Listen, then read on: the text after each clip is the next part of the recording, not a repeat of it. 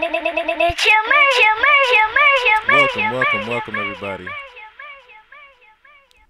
everybody. Welcome everybody tuning in. First time, last time listeners, welcome everybody tuning in or not tuning in. You know how we do. Trying to figure out what's going on in my chat right now. My chat seems to be not necessarily open right now. I gotta figure out what's going on with it. But anyway, shout out to everybody tuning in on Twitch. Shout out to everybody tuning in on the YouTube. We gonna get right into this thing. More than likely, I'm gonna be honest with y'all. I'll probably cut the intro just for one of y'all. just for one of y'all. Great intro, but we might not be able to use it for YouTube. But this is Iceberg Slim 2, as y'all already know. This is going to be more so focused on the arrangement side of Beyonce and Jay-Z. So, there's been rumors that there's been more of a love arrangement than anything as far as their establishment goes in their marriage. So, I thought it would be okay for us to at least take a little bit of a deep dive into that world. So, it dawned upon me that Beyonce was kind of, I'm not going to say oblivious to her fame, but more so not knowledgeable to the fact that she is very famous, if you will. And I say that with respect. Once again, this is going to be more so on the positive side, Beehive. I'm just telling y'all right now, this is more on the positive side for her. But yeah, she's been more so just not knowing to how famous she actually is, and to more so just wanting to live a regular life, as most celebrities do, of course. Just want to live their life, you know. But for someone that would just want to, you know, like I said, live their life, you would think there would be a little bit more, you know, I wanna come back. Put my name on your t-shirt. Love for me on your It's a tough time, and it's tough for the music industry. And you know, I'm an artist that tours. I'm an artist that makes albums. That's it. People don't make albums anymore.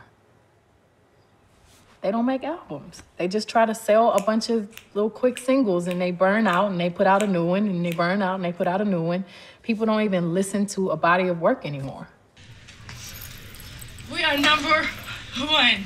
The album debut at number one! When I first started out, there was no internet, people taking pictures of you and putting your personal life or exploiting your personal life as entertainment. I think people are so brainwashed. You get up in the morning, you click on the computer, you see all these pictures, and it's all you think of is the picture and the image that you see all day, every day, and you don't see the human form. And I think when Nina Simone put out music, you loved her voice. That's what she wanted you to love. That was her instrument. But you didn't get brainwashed by her day-to-day life and what her child is wearing and who she's dating and, you know, all the things that really, it's not your business, you know? And it shouldn't influence the way you listen to the voice and the art, but it does. Which I totally agree. I've always totally agreed with that in that regard. You know, the music industry has always been very harsh in that regard. So when you have the fans, that you have to cater to the fans, but you also have to cater to yourself at the end of the day. And with Beyonce, her career has been, so to speak, pre-planned. It never was a thing of, oh, I just want to be a star by myself. You know, remember, she was put into a group early on, similar to Michael Jackson. How Michael Jackson started with the Jackson 5. Beyonce started with Destiny's Childs. So her father had her cemented into the music industry very, very young. She started out, what, 15, 16 years old in Destiny's Childs? So she's been doing this for quite some time now, about 30 years now. About 30 years she's been, well, almost, yeah, pretty much.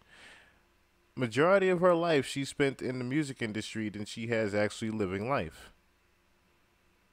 So in a sense, yes, she's been more oblivious to the fact that she is actually famous and doesn't know how famous she actually is.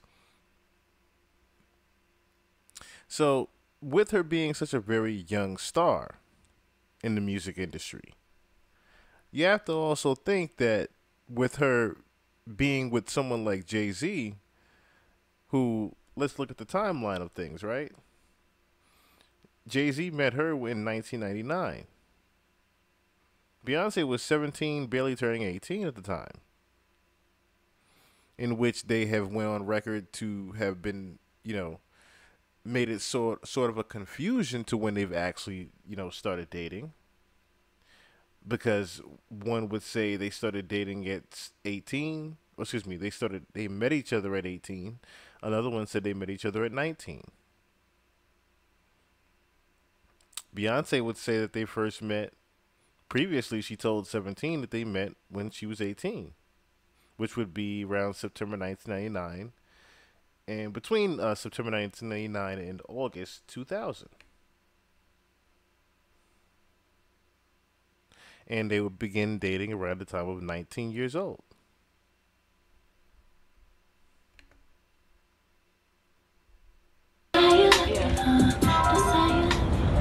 No? No, I'm saying if I sing a little melody up under you saying that that's how you like it, huh? It will make it fuller. This would be on the Dangerously in Love album. When I first heard That's How You Like It, I loved it.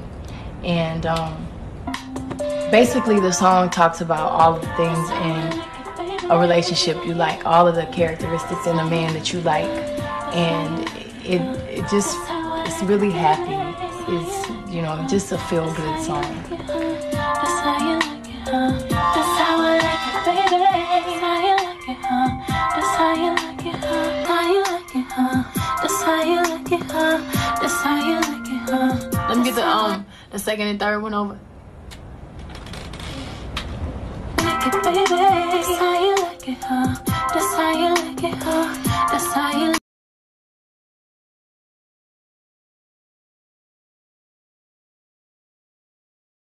So one thing to also note that is very clear, right?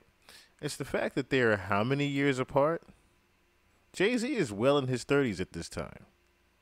Beyonce is barely even 20 years old. Let's think about that. This is pretty much a practice of Jay-Z's at this point.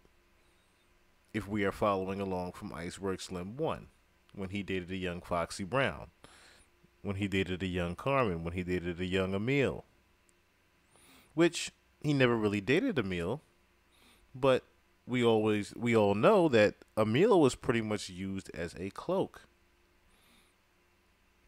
He takes the young naive girl, makes something of it, but the return on the investment for Beyonce was just too big of a payout for him to turn down.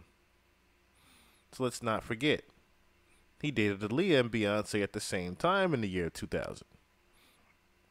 As we just went across the timeline again, between 1999 and 2000 is when they first started dating.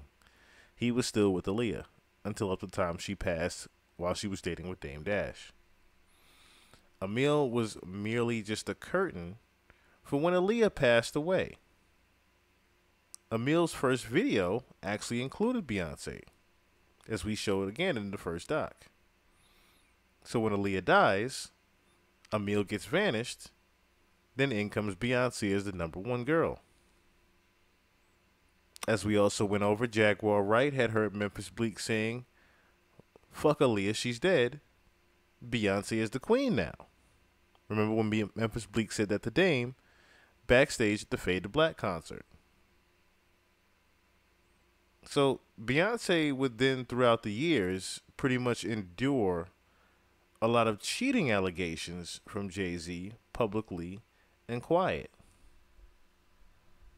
But that was because we all know pretty much her career was pre-planned and she had nothing to do with it. But she wanted to always keep this arrangement, so to speak, a secret. Now, it's been rumored that you're dating Jay-Z, right? Yeah. Yeah. I don't actually talk about who I'm dating, who I'm not, because I think it's important that I concentrate on the music. And when you start talking about those things, then that becomes bigger than the art. You know what? That was going to be my advice to you. I mean, I was sitting up with the producer and I said, I'm going to tell her to keep her mouth shut about her relationship because it should be private. Thank you very much. And I wish if I had it to do all over again, I would have never mentioned what's his name's name. I know. I really never would have. I think it's the smartest thing in the world to do. Thank you. Thank you. Really. It's nobody's business but yours and his. Oh, I love you. Yours is true. It really is. Hi, YouTubers. I'm excited. Remember, her entire career was already pre-planned. So if we're thinking around the regards of being pre-planned, right? That would mean it's a task schedule basically to how her career is supposed to go. You have to give her, so to speak, the Marilyn Monroe treatment as far as her being a superstar, but you also have to give her the family wholesome vibe as far as her image goes. So she has to keep the private girl image, but she's still dating. At the same time, she has to be married. So notice how the confirmed relationship doesn't come about until a couple of years before she's actually going to be married to Jay-Z. Let's just listen to her father, for example, on just how much her career was pre-planned.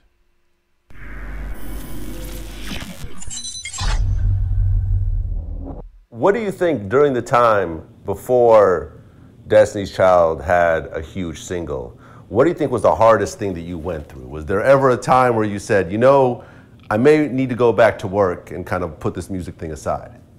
Well, I didn't say that. Certainly my wife at the time made those comments that I should go back to work. I was focused on making this successful. I always had the vision and belief that it would be successful. There was a lot of failure in the beginning, and there was a learning curve for myself. There was a learning curve for the ladies. And I went back to college. I went back and took classes to understand artist management, to understand production. The ladies were taking vocal lessons, choreography, media training, all of us. You know, we've had failure. And again, one of those traits in the DNA of achiever is learning from failure, learning from mistakes. What do you think were some of the biggest failures that you had during that time? Well, I think getting dropped, the ladies got dropped from Elektra Records. I didn't understand it at the time. Daryl Simmons, who I have a lot of admiration, signed the ladies to a production deal. I didn't understand the different types of deals, production deals, label deals, and understanding the difference of a production deal and signing directly with the label. You know, that was a learning experience. That Daryl was a partner with Babyface and L.A. Reid. They were writing partners. And then these guys were writing at that time. They were writing for Whitney Houston. They were writing for everybody. Toni Braxton, TLC, Boyz II Men. We're talking #1 artists. Daryl was extremely, extremely occupied and busy as a songwriter. I didn't understand that as a manager, and probably looking back on that, pressed way too hard on the relationship that he focused on Destiny's Child.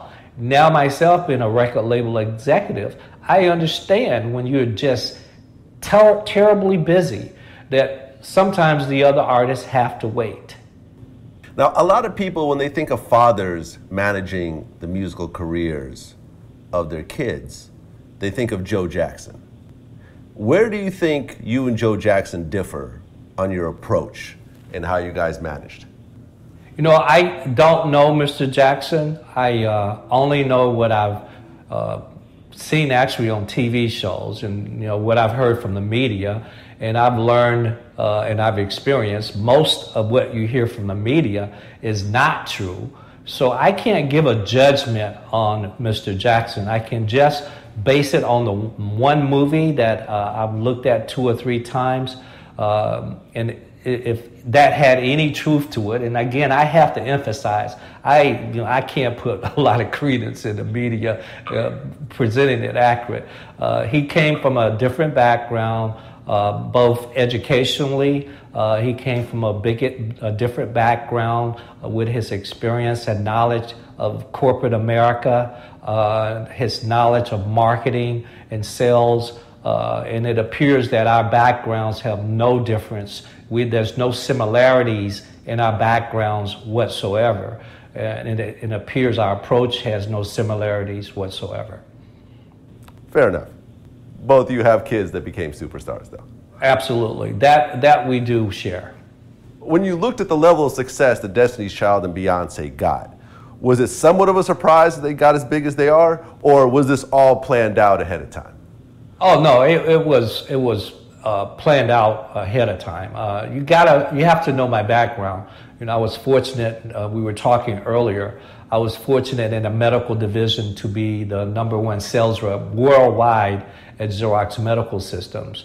3 out of 4 years. I was fortunate to co-own a clothing line that was highly successful that we sold for a significant amount of money, House of Darion and Darion clothing line. You have to understand, years back in the 80s, I co-founded and co-owned one of the most successful hair salons in Houston for 18 years, Headliners. And so my background varied, that fortunate, grateful. This is one of our successes, the music industry, but personally I've had success way before the music industry. You have had a lot of success, but a Beyonce level success is really a monstrous level, though. You see what I'm saying? You're talking about a handful of human beings in the history of Earth have really gotten to that level. I certainly understand that. I won't debate that her success is paramount. I'm simply saying that when you're in a corporate world and you're the very best worldwide at something, it's no different. Understand what I'm saying, Vlad. I'm saying that I've been fortunate to be with parts and entities that were the best worldwide. No different than Beyonce and Destiny's Child were the best worldwide. The approach for being the best at something is the same approach, regardless if it's the medical division of Xerox or being a #1 artist. That approach is similar. If you haven't experienced being the best at something, then it would be a big deal. I've experienced way before Destiny's Child being the best at something. That's what I'm saying. That's interesting. I mean, because most people don't equate the two. That they think that success in business is not the same thing as. And they've never been. So that's the thing. In the music industry, success in business, of course, is the same thing. But you would think in hindsight that they weren't. So, like I said, Beyonce's career has always been pre-planned from the get-go. It was never a thing of her own decisions. For the first 15, 16 years of her career, everything was decided for her. From her father to Columbia Records to Sony Music, pretty much deciding her every single move. So Beyonce never really knew how to move on her own like that. Jay-Z, once he got into the picture, you can already see, of course, someone, like I said, is, 12 years her senior, is pretty much very experienced and well-rounded around the block. So, you would think Jay-Z is just mainly there to coach her and show her how to move on her own, right? That, my friends, what some would say would be grooming, right? So, let's also think about the fact that, her career is pre-programmed, right? I want you to now listen to the fact that her father only dated light-skinned women because that was the quote-unquote way of the entertainment industry. of dating light-skinned or blonde women?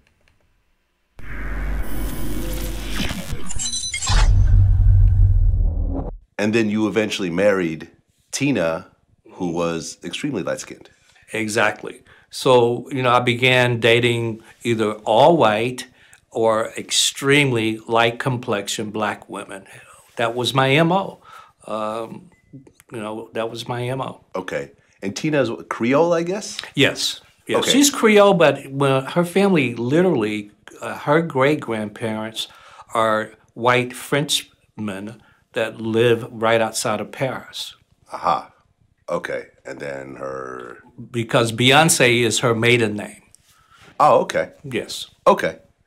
So you end up, based on the history and everything you've been taught and so forth, and everything you've been exposed to, you go and consciously or unconsciously marry someone much lighter than yourself. Exactly. Okay. That's exactly right. Okay. Did you start thinking about it at that point or not really? Not really. I mean, when I saw Tina, I met her at a party, and you see somebody at a party and you think they're white, but I consciously thought she was white. I have to say, once I met her, it was very clear that she was a very conscious black woman, and really her blackness was inside and out, and as well as her beauty. Okay. Then you go and have kids with her. Mm-hmm. You go and have Beyonce and Solange. Yes. And then Kelly comes in the picture. She's like a kid to us because she lived with us 10 years old, 11 years old, up until her adulthood. Okay. What was the story? How did she come into the family? Well, there was this group called Girls Time that went on to go to Star Search, and they lost. And then I got involved after that. Before that, I wasn't involved. And once we got involved, her mother was a nanny, and they lived in a white home. They actually lived in a white home, 2 doctors. And one day, her mother came home, and they sat her down and told her they were getting a divorce, and that literally they had to move out in 2 weeks. And her mother wasn't prepared for that, and asked if we would keep Kelly, because Kelly was really committed to this girl group. And her mother needed to go back to Atlanta to just get herself together. And so we committed to keep Kelly for a month that turned into like 8 years or 10 years or something. Okay. Yeah. So you go and form Destiny's Child. Mm-hmm. Originally, there were different members. Yes. So originally it was Beyonce, Latavia, and LaToya. Latavia, sorry. and LaToya, yeah. Yeah. And Kelly. And Kelly. Yeah. Sorry. The group forms. Why did Latavia and LaToya end up leaving the group? That's a story I'm not going to tell now. You have to write me a check for that one. Okay. Good try, though. Okay. Well, we interviewed Farrah at one point. Who? Who? Farrah. Who? Who's that? No idea who that is. Okay. Huh? Yeah. Well, she talked about it. This was on, I guess, TRL, and Beyonce was speaking, about the situation. So she says, we have to say that Farrah was not kicked out of Destiny's Child. She actually did not show up for 3 major promotional events. One which was MTV All Access, she walked out on that, and the Cube Summer Jam, another one in Seattle. You'll see all that on the All Access show. We also had a 5-day promotional tour in Australia, which was our first visit there, very important. She didn't come. We all Notice something as well. Other than Kelly Rowland, notice how there was never really a dark-skinned female in Destiny's Child. Kelly Rowland was basically an anomaly, but it was only because she was quote-unquote family. That was literally the only reason Kelly Rowland would have been in the group. Otherwise, Matthew would have not put her in the group based upon his principles of the light skin. If we notice what happened to the other group members beside Beyonce that were much lighter. That Farrah and Destiny's Child should part ways. We wish her the best in the future. But it wasn't a management decision, it was a group decision. We all feel that no personal problems that can be resolved are worth disappointing your fans. Yeah, well, that's not true. I've never missed a show, ever, or I would have got kicked out the group. You know how much I was getting paid to do a show, and that's the best part of my day? I'm not missing any shows. But when I leave the group, they weren't honest with people and say that I left. They were trying to give themselves more time to clear the air or whatever, but I've never missed a show, ever. And like I said, if I would have missed the group, then they would have kicked me out. Again, we'll talk about that in the next book. Okay. And I don't want to give that away today. Okay, fair enough. So you go and put this group together.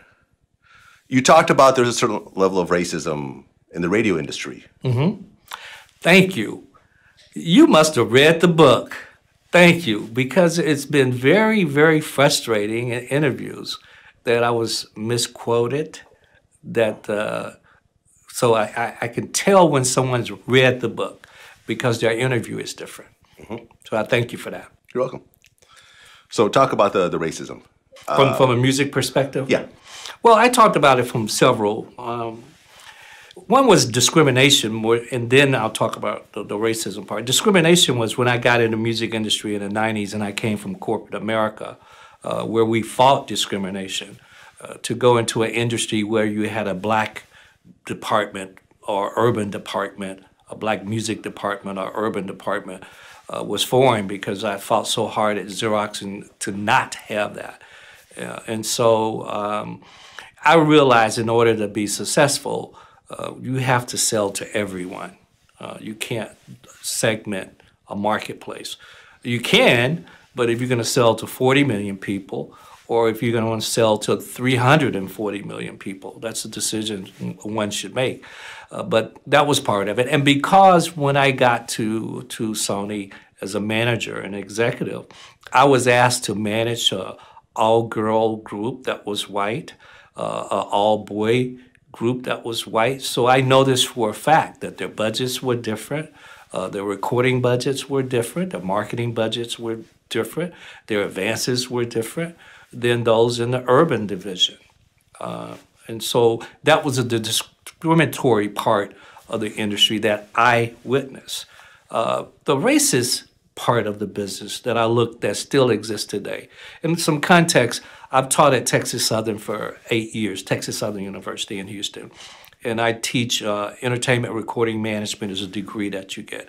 So one of my artist management class, I challenged him to do some research about 3 years ago. And the research was to go back 15 years and from a colorism perspective, show me at pop radio the number of black women that were of high complexion and the number of black women that were of dark complexion that got airplay.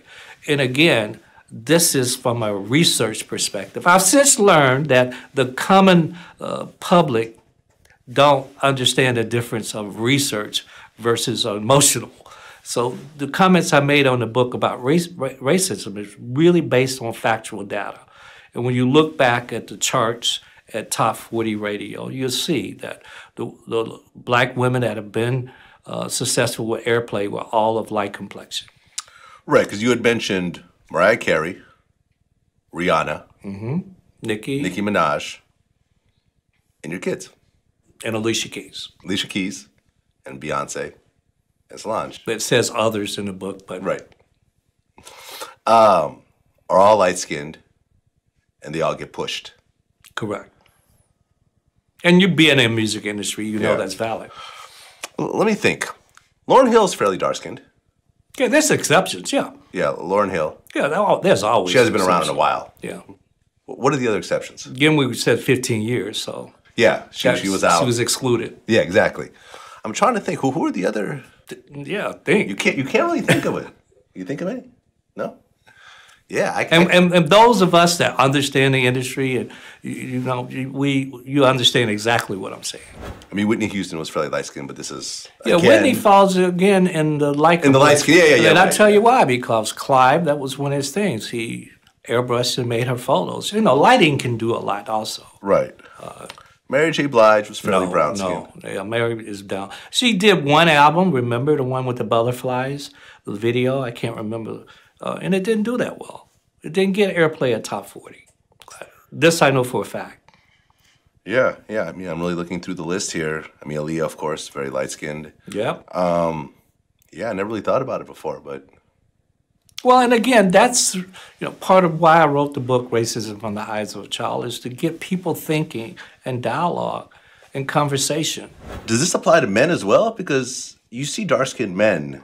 Our research and focus were on women. Okay, so you just didn't. Yeah, for example, Kendrick is at the top of the charts these days. We didn't do men. Okay. Men are somewhat exemplified also when we look at the hip hop rap industry. It becomes, but when you look at the rap industry, who gets more airplay than anybody is who? White people? No, Drake. Drake. At top 40. Ah, right. Yeah. At top 40. Which he's very right about that, right? So let's think about that, right? The father only dated light-skinned women because he knew that they were the most appealing in the entertainment industry. Even Tina herself, he thought it was white, skeptical about it. But that would show, if we're thinking about the psyche of things, that would show just how much Beyonce herself pays attention to those beauty principles that are pretty much programmed into her, right? If we're just being honest about things.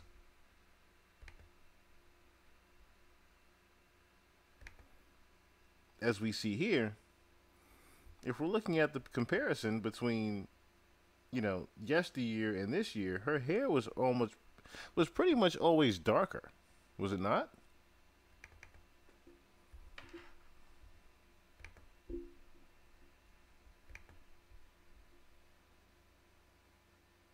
It was always the darker blonde.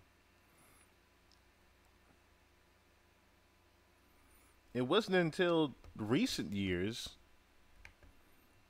in the revampment of the Cowboy Carter, that she chose to go with the platinum blonde.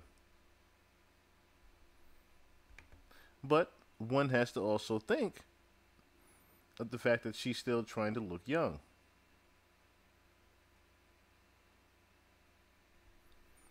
Remember, Beyonce is how old now?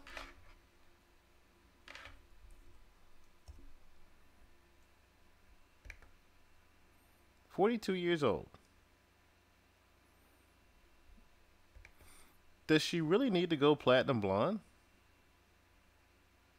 to appeal young? Or is the platinum blonde more so to appeal to a different crowd? But we're going to get back to that because we have to also follow the timeline of things. So, as we all know, Jay-Z would also be rumored to be cheating with a plethora of women while he was also with Beyonce. We've already went over the timeline of between 2001, 2002, and pretty much 2003. We had not just Aaliyah, we also had Jaguar Wright, we also had Blue Cantrell. We would have Rihanna over the years, we would have Rita Ora over the years, even Tierra Marie.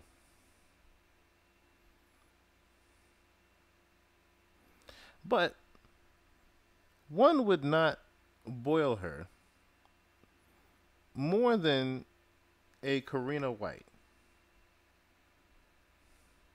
which around the timeline, 2010, 2011, Beyonce and Jay-Z are rumored to be having a baby. But around that same exact time, I'm going to now give you guys a blog here from Rhymes with Snitch.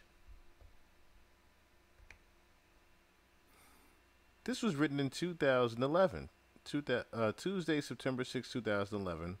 Publicist dies mysterious death.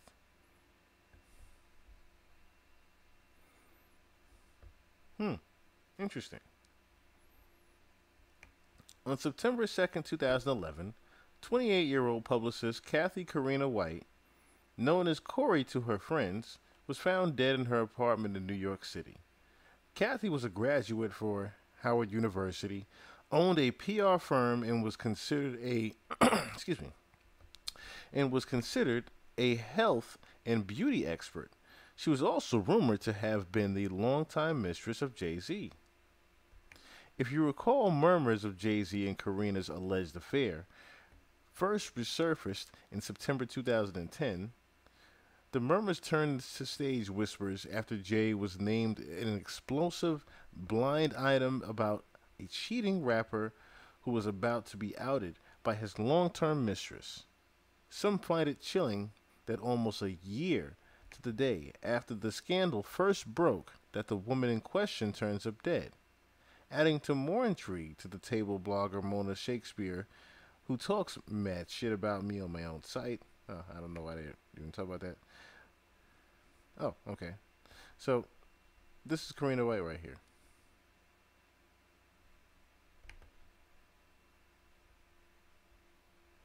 Now, we covered part of Karina White on the last one. But if you guys aren't familiar with Karina White, I'm going to bring you up to speed a little bit on something.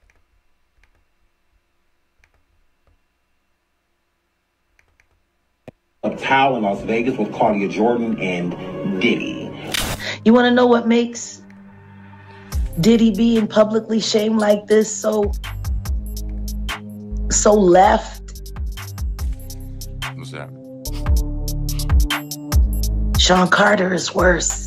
For years, you would struggle to find anything on the internet about Jay-Z's alleged mistress, Kathy White, who died under mysterious circumstances in 2011. However, journalist Liz Crokin just dropped a major bombshell on social media, claiming that she talked to Kathy before she died. Liz is now threatening Jay-Z that his time is coming. Meanwhile, old blog posts resurfaced where eyewitnesses claimed they saw Kathy with Jay-Z and Diddy. So with all these allegations coming out about Diddy, fans are saying Jay-Z might really be next. But what's the story about Kathy White? How did she die? And what does Liz Crokin know about Jay-Z? Let's break it down. She contacted her allegedly, and we will get into that. When the announcement was made by this publication that was going to out this situation.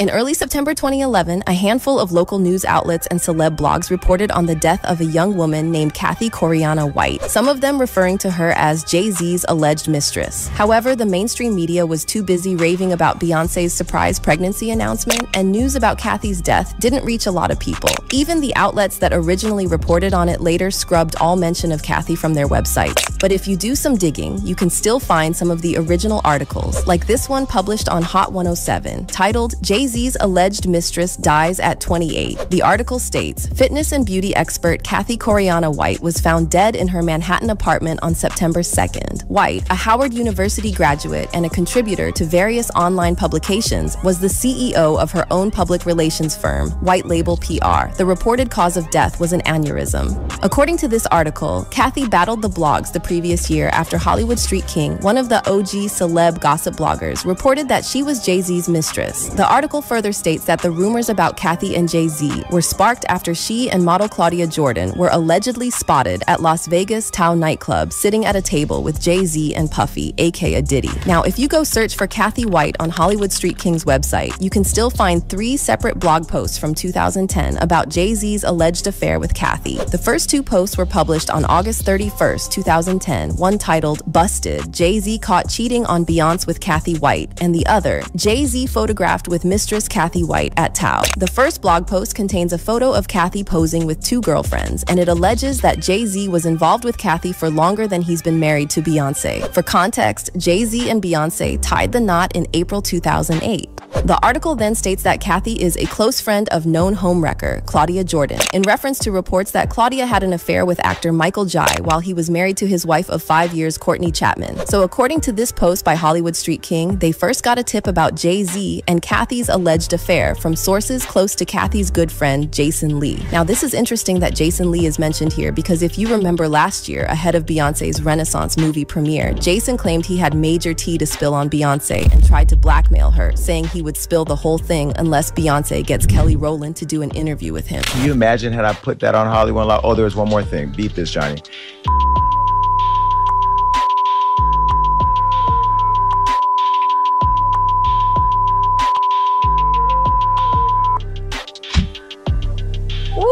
So that in itself, I think Beyonce could have gave me a, you know what I mean? Like there should be a little love there.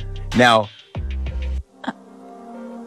maybe she doesn't know. Beyonce doesn't know. Yeah, I don't think Beyonce, and they're not going to share that with her. Yvette knows. I got the receipts. I still have the receipts. So now that Jason's name popped up in reference to Kathy White, fans are speculating that maybe Jason knows something about Kathy's death. Now, going back to Hollywood Street King's post from August 2010, it states that last September, Corey, which was Kathy's nickname, and Claudia were spotted at Las Vegas Tao nightclub, sitting at a table with Jay-Z and Puffy, and Beyonce was nowhere to be seen. We're told the entourage was there to see the boxing match between Floyd Mayweather and Juan Manuel Marquez. And then later that same day, Hollywood Street King published another post about Jay-Z and Kathy, claiming that once the story about Jay-Z's mistress broke, the alleged mistress, Kathy Coriana White, immediately deleted her Twitter and Facebook account. The post also apparently included a photo of drunken Claudia Jordan being taken away on a stretcher to the hospital as a result of a fall in the shower of her hotel room in Las Vegas. Now, this photo has been removed from the original post. However, we do know that Claudia was in Vegas multiple times throughout 2009. She was there for the Miss USA pageant in April 2009, and then this article published in May 2009 by Las Vegas Sun mentions Claudia, Jay-Z, and Diddy partying in Vegas with a bunch of other celebs. The article states, Jay-Z and Kansas City chief Larry Johnson partied at a VIP table next to the DJ booth. Unfortunately, the former Def Jam CEO and 4040 Club co-founder's better half, Beyonce Knowles, did not join them. So let's be honest here. They've been dating for about 2 years now, if we're following. If we're talking about 2000, what they just say, 2009? And then Kathy, pops up dead in 2011? They had been dating for about 2 years then.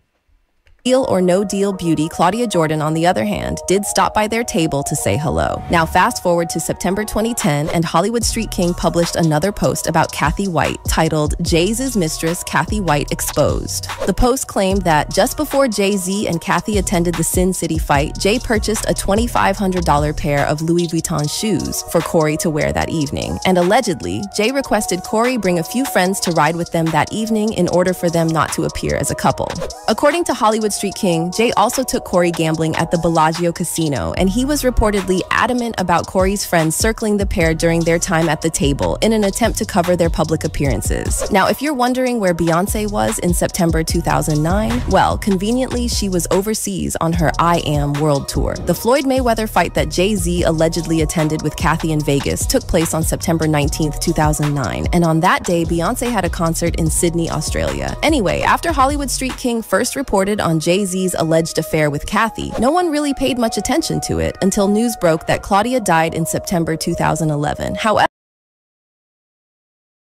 so while she's overseas on tour, Jay-Z's supposedly cheating on her.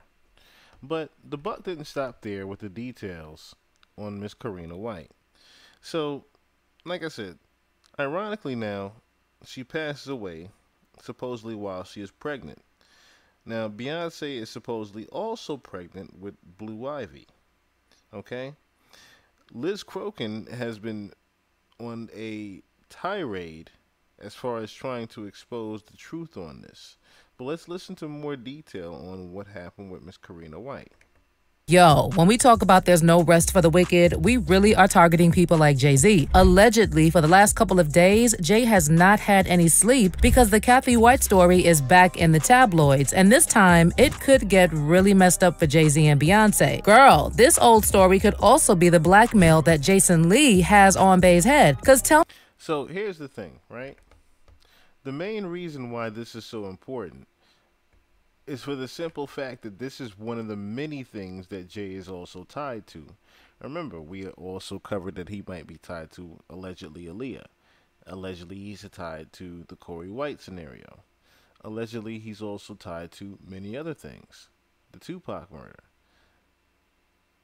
There's a few different things and a few different reasons why Karina White is starting to come back up in the tabloids. story of Kathy White, known to her friends as Corey, and I have dug through every pit hole possible to gather the receipts of how Jay allegedly had poor Kathy unalived and how Bey was involved. Y'all are gonna need to get comfortable for this one, cause even I wasn't prepared for all the filth when I started digging. Okay, y'all, let's go to the very beginning. Basically, Kathy White was Jay-Z's mistress who died mysteriously the year Beyonce got pregnant with b.l.a.c, and she died shortly after doing an interview about her relationship with Jay-Z. So the rumor that Jay and Kathy were together was sparked after she and Claudia Jordan were spotted at Las Vegas Tao nightclub sitting at a table with Jay-Z and Diddy in 2010. And Bey was not present. They were there to see the Floyd Mayweather and Juan Manuel Marquez boxing match, with sources revealing that just before they attended the Sin City fight, Jay purchased a $25,000 pair of Louis Vuitton shoes for Kathy to wear that evening. Allegedly, Jay also requested that Corey bring a few friends to ride with them that evening so that it would not look like they were a thing. Then, during their time in Vegas, Jay also took Corey gambling at the Bellagio casino, and once again, he insisted on Corey bringing a few friends to their table in an attempt to cover their public appearances. The thing is, Jay had been allegedly smashing Kathy behind Beyonce's back for longer than Jay and Beyonce had even been married. But what was not so shocking at the time was the fact that Kathy was a close friend of Claudia Jordan, who was well known for being a homewrecker. Allegedly, just like Claudia, Kathy had openly admitted to only messing with super rich guys, and that unless a man had a net worth of at least $50 million, she wouldn't pay him any attention, which means that Hova was a perfect catch for her. Speaking of Claudia, in 2020, Crazy Days and Nights wrote a blind item saying, "Our host has always stayed quiet about the death of her friend, but has become more convinced over the years that the permanent A+ list rapper had her friend. It just seemed too convenient that he wanted her out of the picture, and shortly after, he said that the friend ended up dead." The blind item later revealed the A-list host was Claudia Jordan, the rapper was Jay-Z, and Claudia's friend was Kathy. Okay, since the affair was ongoing, it was only a matter of time before fans figured it out, and tabloids started reaching out to Kathy for tea. Allegedly, 2 weeks before she passed on, Kathy was contacted by a major tabloid that was investigating the Jay-Z connection. She gave them little information to go on, but according to one of the sources, following her conversation with the tabloid, she called Jay and told him that she was going to go public with their affair for a price. Then, about 48 hours after the announcement that Beyonce was pregnant with Jay-Z's baby, Kathy suddenly passed on under suspicious circumstances, and the cause of death was given as a brain aneurysm. Tell me that isn't suspicious. Of course, it's hella sus, and after a bit of more digging, I came across a report saying that Kathy did not die from a brain aneurysm. According to an NYPD detective, Kathy's cause of death was uncertain, and the detective said that they had the autopsy and toxicology reports done to figure out what really happened to her. Here's what the detective said, quote, "A 911 call came from an apartment on 130 West 19th Street in Manhattan. Ambulance came and took Kathy because she was sick. They took her to the Beth Israel Hospital, and that's where she expired. It was too early to be speculating that an aneurysm killed her. They will be doing an autopsy later today to check out her cause of death, but someone might have given Kathy a bad, so they'll do a toxicology and we'll have to wait 2 weeks for the report." Child, even after a detective confirmed that something sus was going on there, I find it quite fascinating that the real autopsy report never came out and the information never found itself to the media. Basically, someone worked really hard to make sure that no more information got out about the affair, and the cause of death was concluded as an aneurysm. Again, this definitely sounds like something Jay is capable of. So this whole thing has been blowing over recently because a reporter named Liz Crokin decided to spill. Liz said on X that in August of 2011, she was working as a senior editor for Star magazine, and her boss asked her to look into online blog reports claiming that a woman named Kathy Coriana White, who friends called Corey, was having an affair with Jay-Z. Liz said, "I managed to get a hold of Kathy at her job in New York over the phone. During our first conversation, she denied having an affair with Jay-Z. Furthermore, she also claimed that she had never hung out with him or had even met him. I then uncovered photos of Kathy hanging with Jay-Z and Diddy, no less, at Tao nightclub in Las Vegas. So I called her back and asked her about the photo evidence that debunked her initial claim that she had never met or hung out with Jay-Z. At this point, Kathy expressed to me that she would consider going public with her story. According to Liz, days later, she tried to reach her at work with no luck, and she finally got a hold of one of her colleagues and asked her if she knew why Kathy had been MIA, and her colleague shockingly told her she was no more. Liz also said that sources told her that Kathy had told Jay-Z she was considering going public with Star via her after they talked. She said there were also online blogs that reported the same story, and she ran a small story on this that appeared in Star at the time. In addition, she said she wanted to pursue the story further, particularly investigate if she was indeed unalived, but she was discouraged from doing so, and her boss was not interested in running a follow-up piece. Liz also added that years later, she met sources who knew both Jay-Z and Kathy and inside information on her death, and they strongly believed that Jay-Z had her unalived to silence her. Allegedly, one source even told her that Jay-Z had law enforcement and even coroners in his back pocket, and the source also said that there were corrupt coroners in New York City who will rule homicides as natural deaths for cash. And we are talking about a man who had millions, so paying off corrupt coroners was really not a problem for Hova. And we all know that, okay? So, as we just saw a couple of those tweets here from Liz Krogan, as I said in a tweet the other day to Jay-Z, I was the reporter who talked to your alleged mistress right before she died and was murdered. I know everything. I know what you did. Below is the Substack link to my full story in detail exposing Jay-Z, murder, and the mistress. So that recently had been coming up the past couple of years. And one thing I wanted to also play here, so besides Liz and Jaguar Wright even saying the same thing, you know, that Jay-Z is worse than Diddy, he's just a little bit smarter. I want you guys to listen to this interview here. Now to the show-stopping night for music, the video music. Wait, not this one. So, listen to this one here. Solange Knowles is here today, people! Artists I discovered. Where were you? What did you say you were? New Orleans. New Orleans. Where was I lived there part-time. Yeah, because I lived there part-time in New Orleans. So, Solange went on an interview with Angie Martinez. And this would be around the time of, let's say, 2014, right? So this is right around the time that the Met Gala incident happens. But notice what joke Angie Martinez makes to her. My mom came and was a chaperone. And balancing it with what we do. Yes. I feel. And how you hold it. And but it's not cool. You didn't tell him. Come on. You didn't use the last name? Come on. Did you say Fan? No. Do you know I am a Knowles? No. I will have you erased. Stop. Yo, you said erased. You've been erased. Last name? Come on. Did you say Fan? No. Do you know I am a Knowles? No. I will have you erased. Stop. Yo, you said erased. Yo, you watching too many of them TV shows, be man. honest. No. Be honest. Be honest. And that's the thing. That's a inside joke that's possibly actually true. Like I said, this was 2014 when this interview was conducted. So, another thing to also note is, like I said, Beyonce was also pregnant with Blue Ivy. Now to the show-stopping night for music. The Video Music Awards were full of exciting performances, but one star stole the night before she even sang a note. GMA special contributor Cameron Matheson is in Los Angeles with all the highlights. Boy, you saw a show last night, Cam.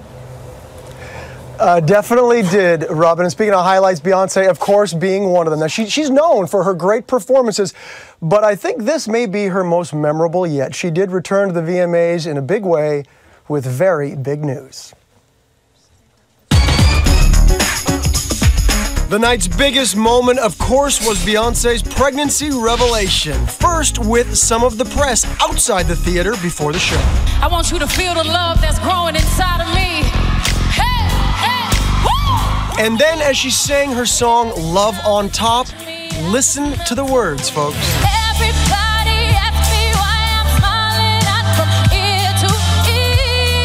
At song's end, Beyonce then unsnapped her vest, a pregnancy announcement like no other. It was electric. And on Twitter, word instantly spread around the world. It certainly was a night full of... Pretty much a huge night, right? So, with all that happening, of course, you're not going to notice something like Karina White passing, unfortunately. But what also would happen would be the announcement of her then new record label, Parkwood Entertainment. In 2010, we would get Parkwood Entertainment, into which she would depart from her father.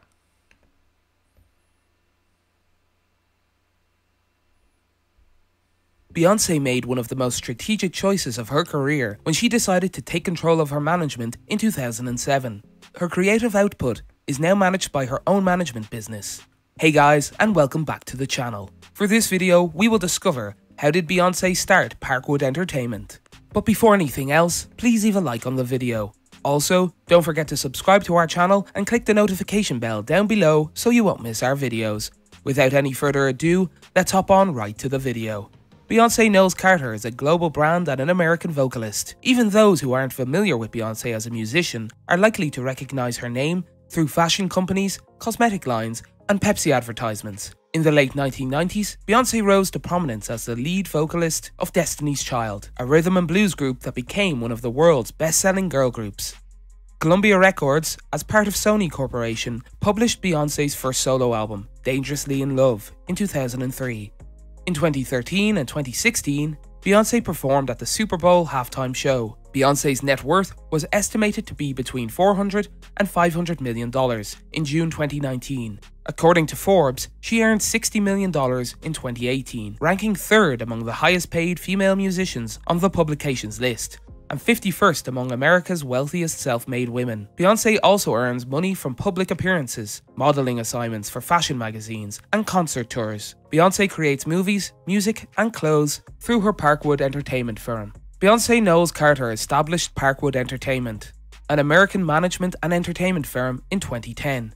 In 2008, the company began as a video and film production unit. Its headquarters were in New York City until 2016, when they were relocated to Los Angeles to be closer to Beyonce's primary residence.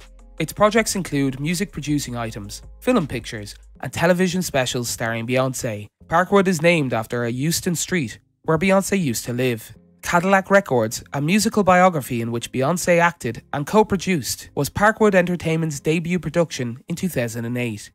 Obsessed, a thriller she starred in and executive produced in 2009, was her first film. Beyonce briefly explained her decision to start Parkwood Entertainment in front of her fans and the press at a private screening hosted at New York School of Visual Arts Theatre following the release of her fifth self-titled studio album, saying, "I started my own company when I decided to manage myself. It was important that I didn't go to some big management company. I felt like I wanted to follow the footsteps of Madonna and be a powerhouse and have my own empire and show other women when you get to this point in your career you don't have to go sign with someone else and share your money and your success. You do it yourself."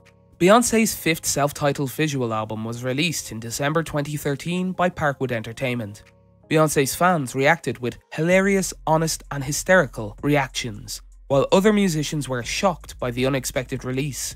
The release produced almost 1.2 million tweets in 12 hours, according to Twitter analytics. The stunning release was dubbed Beyonce-geddon by Peter Robinson of The Guardian, who called it a major triumph, a masterclass in both exerting and relinquishing control. Beyonce was unannounced and unprompted when she was launched digitally on the iTunes Store.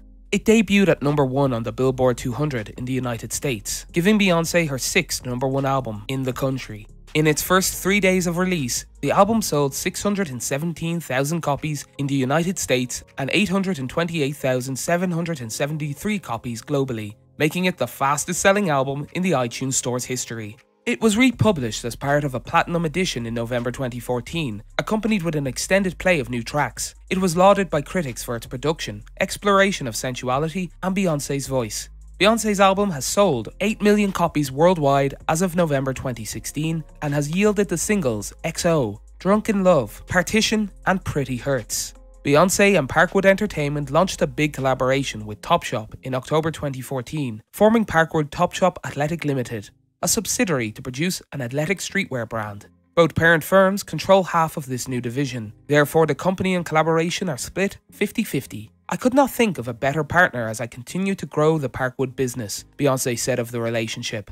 Following charges of sexual harassment and racial abuse, Parkwood Entertainment revealed in November 2018 that it has acquired total control of the Ivy Park brand from co-founder Sir Philip Green. Parkwood began managing the careers of up-and-coming musicians in 2015, when it signed Chloe X Halle, Sophie Beam, and Ingrid. In 2016, JP Morgan Chase's Steve Pamon was appointed as the company's COO and president. Parkwood Entertainment published Beyonce's critically acclaimed 6th studio album, Lemonade, the same year. The album was preceded by the debut of a 60-minute film of the same name on HBO on April 23, 2016. Parkwood Entertainment has been named one of Fast Company's top 10 most innovative companies in music on 2 occasions, 2015 and 2017. What are your thoughts on Beyonce's strategic decision? Let us know in the comment section below. Okay, so pretty much the father is now out of the picture, right? So once again, it's 2010, and which, by the way, recently in 2022, the father also sold the company, the original company the label, I should say, that fathered Destiny's Child for $275 million to Apex. Once again, that was the music record label that originally fathered Destiny's Child. But once again, this is 2010, okay? So Parkwood is now established and the father is out of here pretty much because she wasn't feeling the fact that Matthew had been cheating on Tina, right? And, of course, that's the daughter. She's not feeling the fact that Matthew was cheating on her mom, on top of the fact that there's the allegations of the drug use that Matthew was also doing. Okay, so she wants to separate herself, but if you think about it, this would also be the pivotal point to where she's marking her territory in the sand as far as her independence goes. She's pretty much just moving her own way and at her own pace. She now wants to establish her own independence once again, but, you know, people have also said that Jay was pretty much controlling her from this point on in her career, which would explain why he's also retired for the most part and just recording. He's not recording anymore for himself. He's just doing features for the most part. And, you know, just lets her be the workhorse for everything. You know, sing, be the busy bee, and she's trained to be already. But if we move forward to the 2012 and 2014 Grammy Awards and what would happen later on in the Met Gala, we would also start to see a little bit of more discrepancy among the two.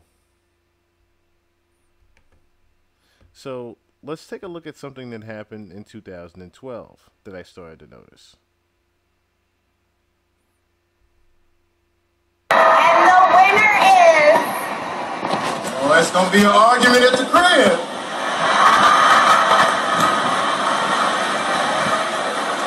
Trying to see who's the hottest in the household, baby.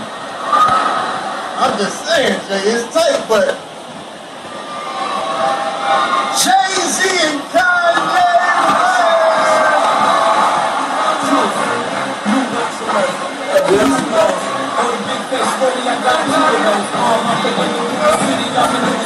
Now, who else noticed the hug that was just right there?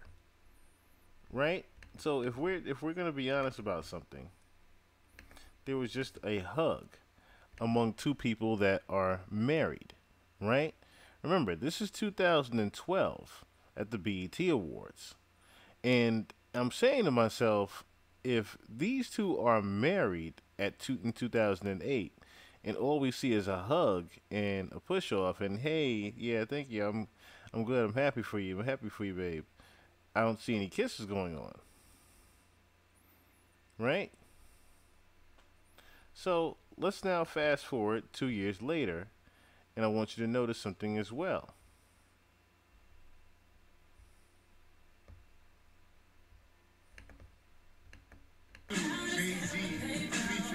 Beyonce. I had to apologize to Jay-Z backstage because I was with, anyway. I mean, did you see Beyonce when she came out? It was crazy. I was like, I had to apologize to Jay-Z backstage because I was with, anyway. I mean, did you see Beyonce when she came out? It was. I had to apologize to Jay-Z backstage because I was with, anyway. I mean, did you see Beyonce when she came out? It was crazy.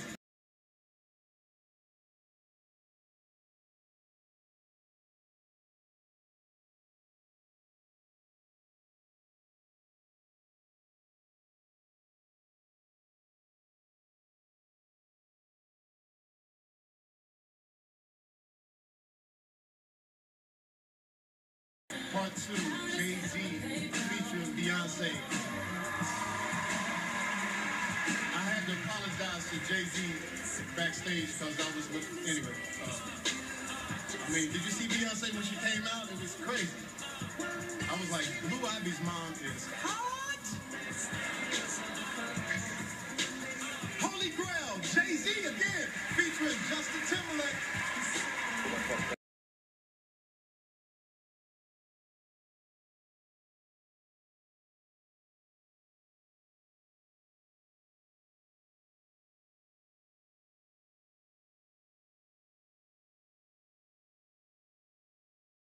Is hot. Holy Grail, Jay-Z again, featuring Justin Timberlake.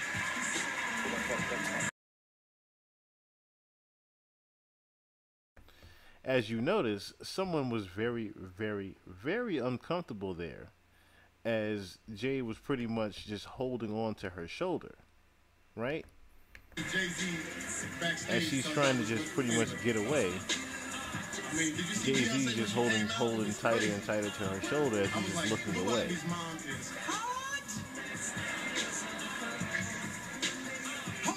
Look how she's holding her shoulder now.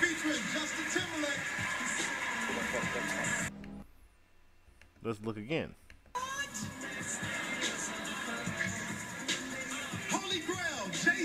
As she started to get a little bit further away, if we look closer, look how close she is now compared to where she is 2 seconds later.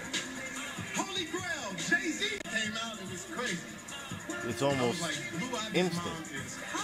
2 seconds later, she's moving away. Look how he's looking. Look how he tries to move her back closer.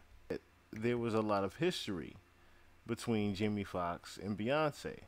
If we remember back in 2006, they did a movie called Dreamgirls together, right? But like I said, I just started to notice a lot of different things that were going on in these pictures here.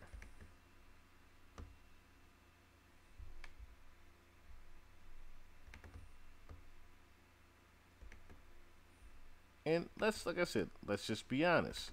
This could all just be speculation.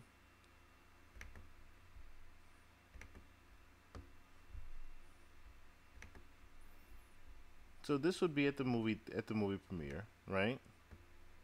But then there's other instances of other pictures. As we see here, the 64th Annual Golden Globe Awards.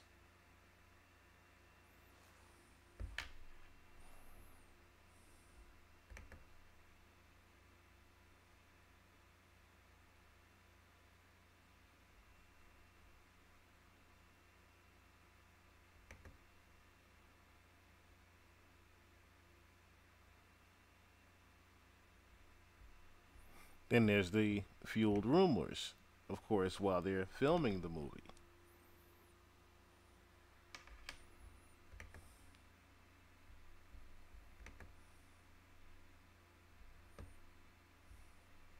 You know, like I said, one can only speculate that there possibly was something between Jamie Foxx and Beyonce. One can only speculate that there was possibly something there.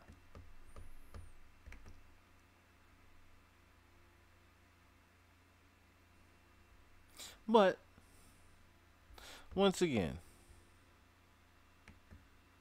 it's all rumored speculation. But one thing you cannot speculate, of course,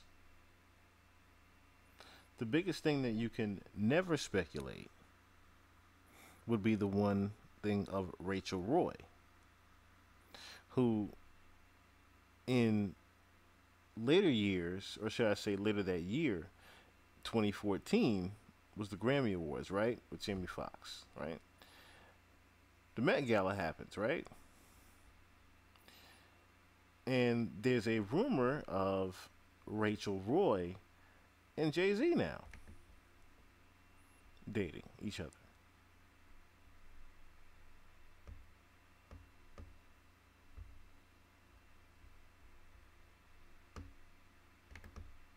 See what Jay-Z is? Did you have an affair with him? Rachel Roy spotted out amidst Beyonce. Hey, can you confirm what your relationship with Jay-Z is? Did you have an affair with him? Rachel Roy spotted out amidst Beyonce drama. It all started after Bey dropped Lemonade on Saturday. Photogs asked Roy the big question. Are you Becky? Rachel, what's your reaction to the rumors? She did not answer, but the 42-year-old fashion designer posted this pic over the weekend with the caption, "Good hair, don't care. Hashtag no drama queens." She later deleted the post, but many wondered if it was a reference to this lyric from Beyonce. "He better call Becky with the good hair." Roy followed up with this tweet, quote, "I respect love, marriages, family, and strength. What shouldn't be tolerated by anyone, no matter what, is bullying of any kind." So is she Becky or isn't she? Maybe we'll never know. But Rachel did cancel a public appearance she was supposed to attend Monday evening due to a, quote, personal emergency.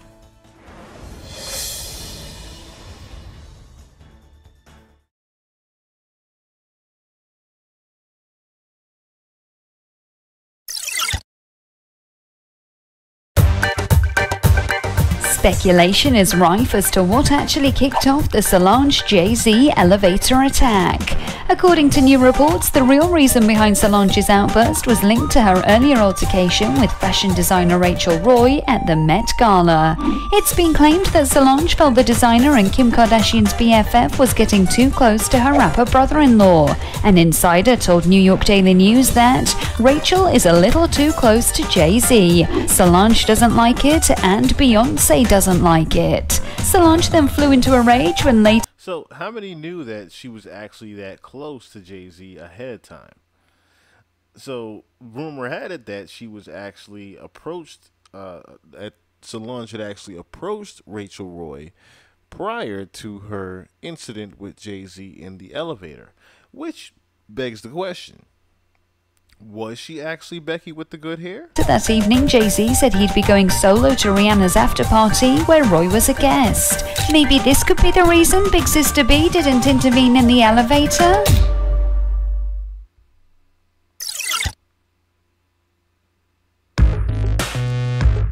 Everyone knows about Solange Knowles' violent onslaught against Jay-Z in the elevator at the Met Gala, but turns out Beyonce's sister may have delivered a verbal lashing to others before physically throwing down.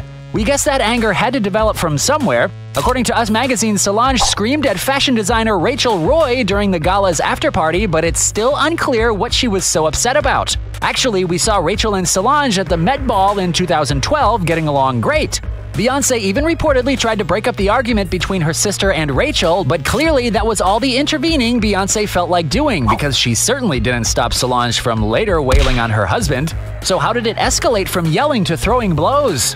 Reports range from Solange just being in a nasty, fighting mood to both Jay-Z and Beyonce expecting that type of behavior from her. Apparently, they are all attempting to reconcile and put the situation behind them.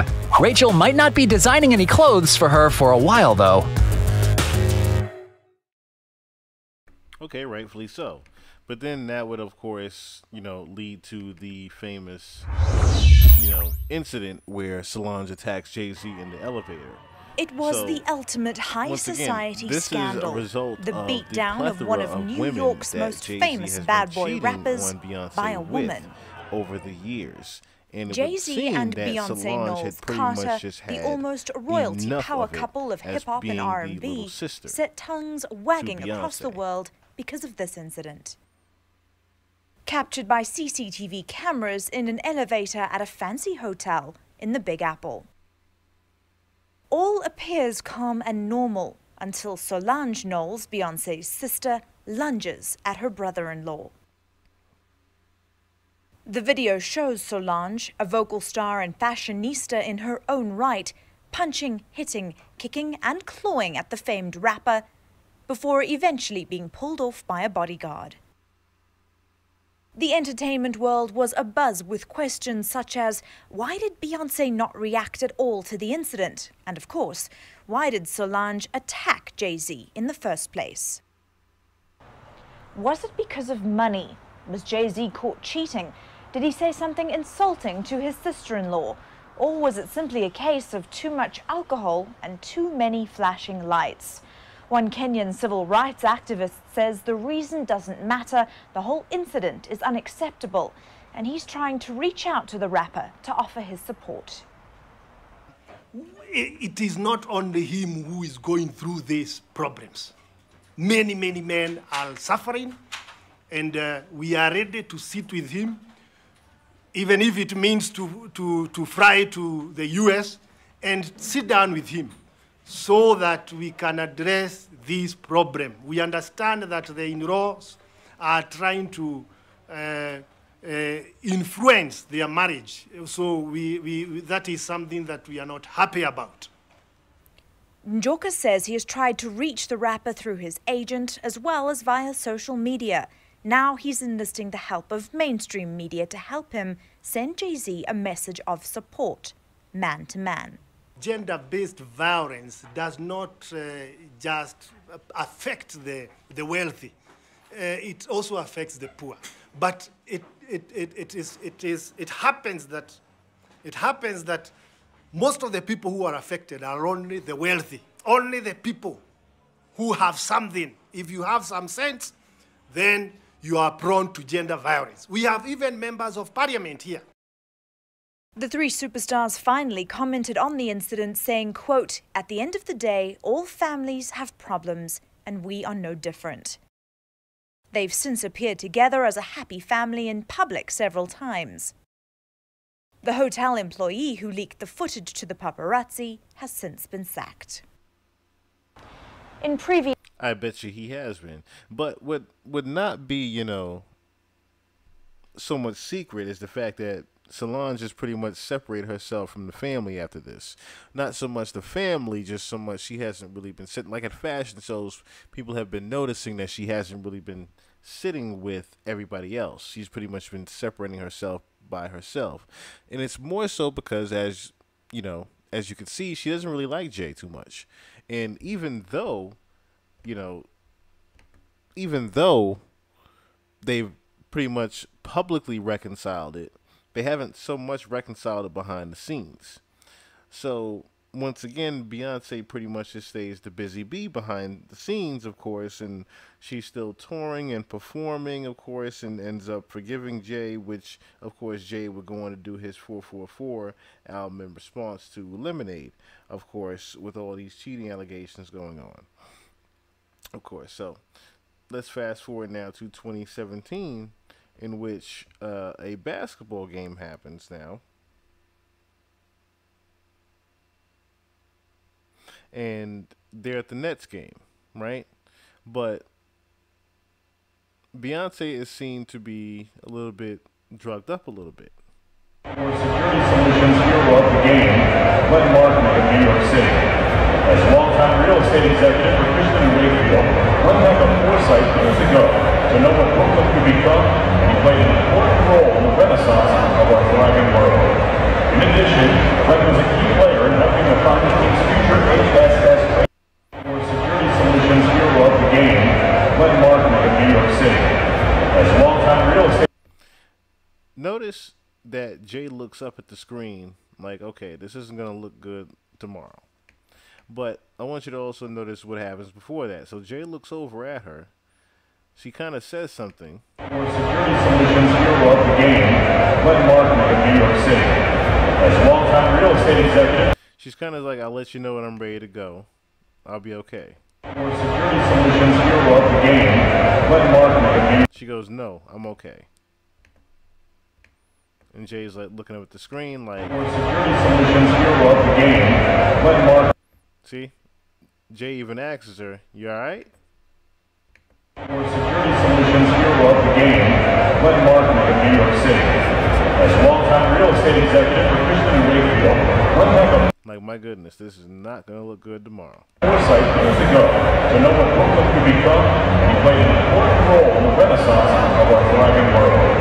In addition, Glenn was a key player in helping to found the team's future HSS training center, location in Sunset Park, Brooklyn. Glenn also gives back to the community as the founder of Brooklyn 1834. Now, was that not the man, a face of a man that looked very concerned when he looked up at that screen? He was not looking at the scoreboard. I pretty much tell you that. He was looking at the fact that he was pretty much caught on live TV on the big screen up there, noticing as Beyonce was pretty much just swaying back and forth with no music pretty much going on, as if she's just not even there. Let's watch Beyonce again. Security Solutions Bureau of the game, Glenn Martin of New York City. As longtime real estate executive for Christian Wakefield, Glenn had the foresight years ago to know what Brooklyn could become, and he played an important role in the renaissance of our thriving world. In addition, Glenn was a key player in helping to found the team's future HSS training center, location in Sunset Park, Brooklyn. Glenn also gives back to the community as the founder of Brooklyn 1834, which provides a forum for the world's up-and-coming artists. Due to illness, Glenn could not of our thriving world. In addition, Glenn was a key player in helping to found the team's future HSS training center, location in Sunset Park, Brooklyn.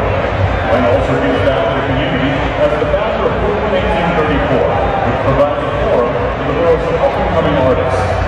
Due to illness, Glenn could not be here tonight.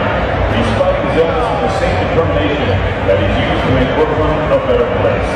Glenn is represented tonight by his wife Jen and his children Theo and Edie. Please join SW24 Security Solutions and the Nets and show your appreciation for Glenn's leadership and his contribution in making Brooklyn what it is today.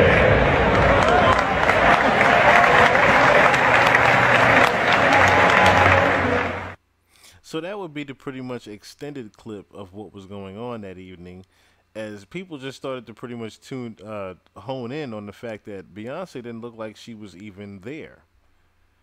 But let's also read here from Daily Mail on what even happened that evening. So I'm going to show you guys, of course, here, as they were able to show some key angle points of what happened that evening.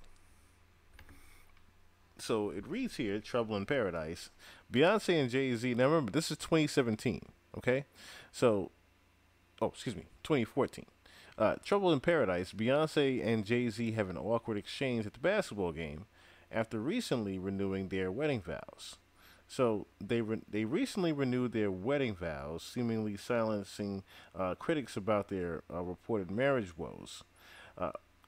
See, as it says there, critics were with the marriage woes. So I want to say about around the same time of that the incident, the Met Gala, that's when people started to realize, okay, there might not necessarily be any love there between Jay-Z and Beyonce. There's more of a business arrangement. People started to notice that there were a lot of things that could implement that, right? So let's continue. But on Wednesday, Beyonce and Jay-Z once again had their union questioned as videos surfaced of the couple having an awkward interaction at the NBA basketball game. The 33-year-old single ladies hitmaker and rap mogul husband, 44, attended a Brooklyn Nets game together Monday.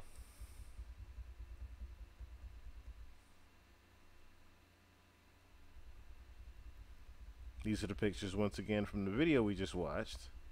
Now it says here the two stars poked a few words while the Nets welcomed the Oklahoma City Thunder to the arena, before Jay quickly turned around and looked up at the scoreboard and adjusted the collar to his sweater, which, as you noticed, he was just saying, "You okay? You okay?" And she's going, "Yeah, I'm all right."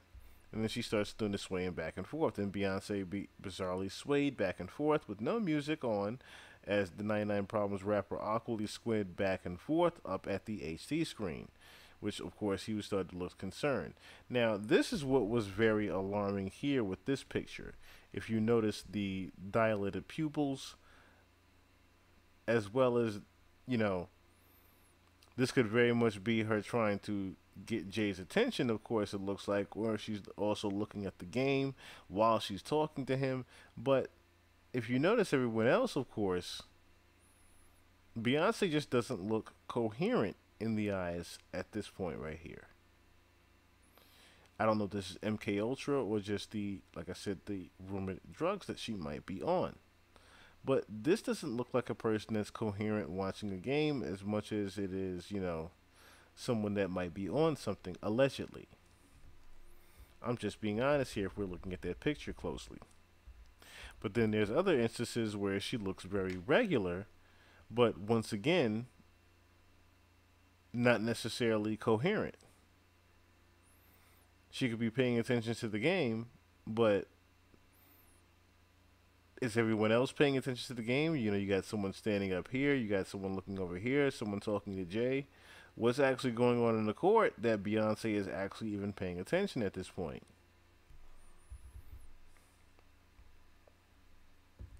So let's read here again. Not a happy camper. The clip features the couple exchanging seemingly terse words toward one another. Then it says moving and grooving. After what looked like an argument, Jay gave his attention elsewhere as Beyonce swayed back and forth despite no music being played. For a good part of the game, Beyonce was pictured not smiling with a jacket on her lap and her arms crossed as Jay interacted with other fans around him. Despite seemingly exchanged terse words toward one another, the two did put on a united front as they also smiled for a few photos together as the Nets won the game in a blowout 116-85. The apparent spat comes weeks after the couple reportedly renewed their wedding vows at a special commitment ceremony during a family holiday for Beyonce's 33rd birthday in September. There has been rampant speculation of a possible split between the two since May, after footage of Beyonce's sister, Solange, violently attacked Jay in the elevator had surfaced.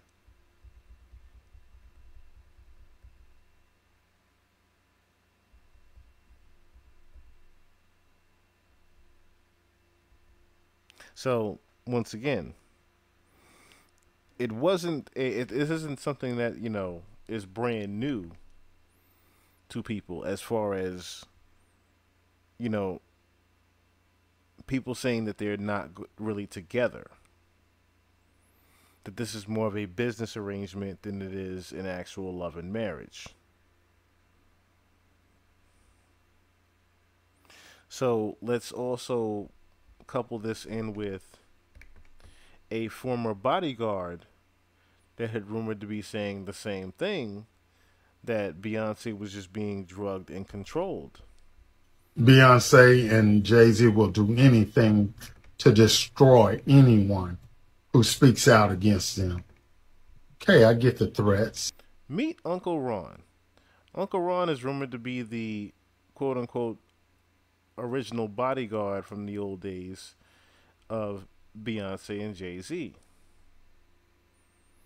Now, like I said, this is alleged. I'm going to keep saying that again throughout this podcast. This is alleged of who he actually is. But he is the alleged bodyguard, former bodyguard of Beyonce and Jay-Z, that has been coming out with some rather, interesting information. But you have to remember one thing. I know your deepest secrets. I know so much about you and what you've done. I know so much on how you got where you are, how you stepped on many people. Beyonce, how you guys ended Carrie Hilson's career because she said something about you. That's how hateful you guys are. How you step on anybody to stay on the top. So remember, your relationship was a business relationship, financial, to get to the top, to become billionaires. There's no love there. See, what's done in the dark will definitely come in the light. Keep your threats up. I'm here today, and what I got to say, I'm gonna say it. So don't make idle threats to me. Cause say I ain't Biggie. Say I ain't Beanie Sigels. I ain't Freeway. How you wrote all them off the minute they did for you to get you to the top. All them writing for you, and then the minute you get a little taste of success, you wrote them off. You just totally said, I don't know him. Say you don't know me. I dare you. I dare you. Remember, all the receipts, all the proof, the old school footage, I still have it. See, hardly nobody knows, but I'll say it, man. Yeah, Beyonce's on drugs. She been on them for a long time, and you keep her that way. Y'all wish it what you wish it to stay on top. But there's one thing about me, bro. I can't be bought. This is Uncle Ron. Just like I know how you guys started, I can put my foot down and make it all go away. Promise you. You're playing with the wrong one now. So, one thing's for sure, right? Even though that's alleged. And as we can see here in the pictures, this is Uncle Ron, back in the day, bodyguarding for Beyonce. So, he's actually telling the truth as far as when he was the actual bodyguard back in, as you can see here, 2004 for Beyonce. Right? Besides all the alleged things, one thing that is for sure is that if we fast forward to nowadays, and if we look at, for example, the list of albums that Beyonce has dropped over the years, one thing will show why there is a switch up to Cowboy Carter, because the Renaissance album tanked so heavy compared to the others. Or is there possibly something else behind this? If we look here, Dangerously in Love, 5.1 million in the US alone, 1.3 million in the UK, 3.8 for B.l.a.c, and let's just say 700,000 for the UK. Right? 3.4 for I Am Sasha Fierce in the American, then the UK 1.8. Now, the release of an album through Parkwood. Right? This will go on to sell 1.5 million. Then the quote-unquote Beyonce album, 2.4 million. And then the Lemonade album, of course, sold almost 2.5 million, with UK having 500,000 and the US alone having 1.5 million.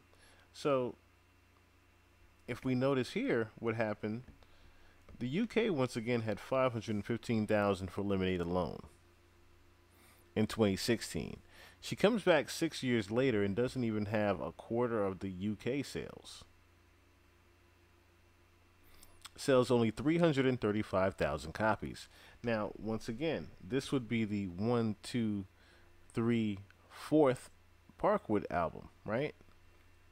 Everything prior to that was Columbia Records. Are we following here? The release of Cowboy Carter has only been said to say go what, maybe platinum? Well, one has to ask himself, let's be honest. The album that did the most was because of what? And number-wise since was Lemonade, but it only sold because of the actual marriage controversy that was going on between her and Jay. Because let's face it, the album didn't necessarily sell without that controversy going on and Becky with the good hair.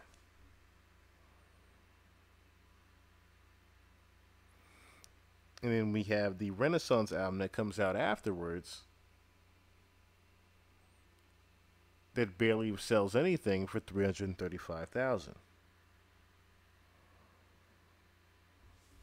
And now she's being worked again and forced to put out another album right after she literally just came off of one of the biggest grossing tours of last year. Isn't that something?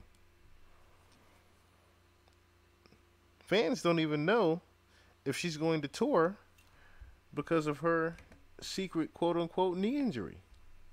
All right, it's just about 10:30. That means it's time for some celebrity dish. We got Dominique the Diva in the house this morning. Yes. It feels good to be back, family. We've been catching up on your life and all the things you've been busy. I mean, she's been busy doing, so it's good to see you. I'm glad you could squeeze us in. Yes, no, thank you all for having me. This definitely feels like home, and I hear we get to get into some spicy celebrity dish. Absolutely. Just like good times. I like the good times. And then you can catch us up a little bit on what you've been doing before we wrap here. All right, let's talk about Beyonce, because her tour kicked off in Sweden last night, and while fans were dazzled by the production and set list, they were less than dazzled by the dancing. In fact, some people say for a Beyonce concert, there was very little dancing. Producer Chris is standing by with details on why there was a lack of footwork. Chris, I'm surprised people even dared to say that. That's what I'm saying. I'm nervous just telling this story, to be honest with you, especially when we have a card-carrying member of the Beehive right there on the couch with us. Good morning, Dominique. Good morning, Chris. So here's the deal. Rumor has it the lack of footwork was due to a foot issue, but well, let me know what you guys think of this, okay? People online are saying the singer underwent a secret foot surgery prior to her performance in Dubai. Okay, so the rumor sparked after author Garrett Kennedy, who wrote Whitney Houston's biography and was in Dubai for the show, tweeted he was even more in awe that she's doing this after foot surgery. Now, that tweet has since been deleted. Meanwhile, for all those fans asking for visuals for the Renaissance album, this was the response during a portion of her set in Sweden. A narrator, a voice interlude, told the audience, "You've asked for the visuals, you've called for the queen, but a queen moves at her own pace." There was another word right after that. I cannot say that word on TV. I'll let you use your imagination. However, I'm curious. We'll start with Dominique.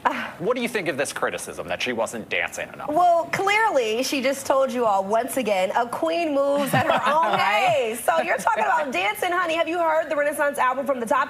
You are the one that's supposed to be doing the dancing. And that's exactly what I plan to do when I see her live. I've got my second row seats, and I will be dancing my life away. I don't even know if I'll notice how much she's moving or not. But are you guys not entertained? She is on stage for 3 hours. She is, you know, drenched in custom ball mane and all these other designers. She's giving you lights. She's giving you costume changes. And you guys are talking about her footwork. Well, here's what I got from what you said. Dominique got money because she's the second. I mean, here's my rich friend. Listen, you have to pay your Beehive dues in order to do that. Wow. I'm excited for you. I'm sure it's going to be a good show. Here's the thing with Beyonce. She has set the bar so unbelievably high that when she has a very human experience, let's say it is this foot surgery, which I had heard that with the Dubai concert, folks are like, come on, what is this? When really then she ends up being on the same level, maybe even, as other entertainers out there. So give her a break. I say give her a break. And from the looks of it, it looks like a great show. Okay. All right. And remember, after Homecoming and that Netflix documentary, she also talked about how hard she pushed herself and that she did not want to do that again ever. Right. Okay, so one thing we always have to note here is that Beyonce has started to separate herself pretty much from Jay, right? Like we said, the list of albums that she's put out has shown that.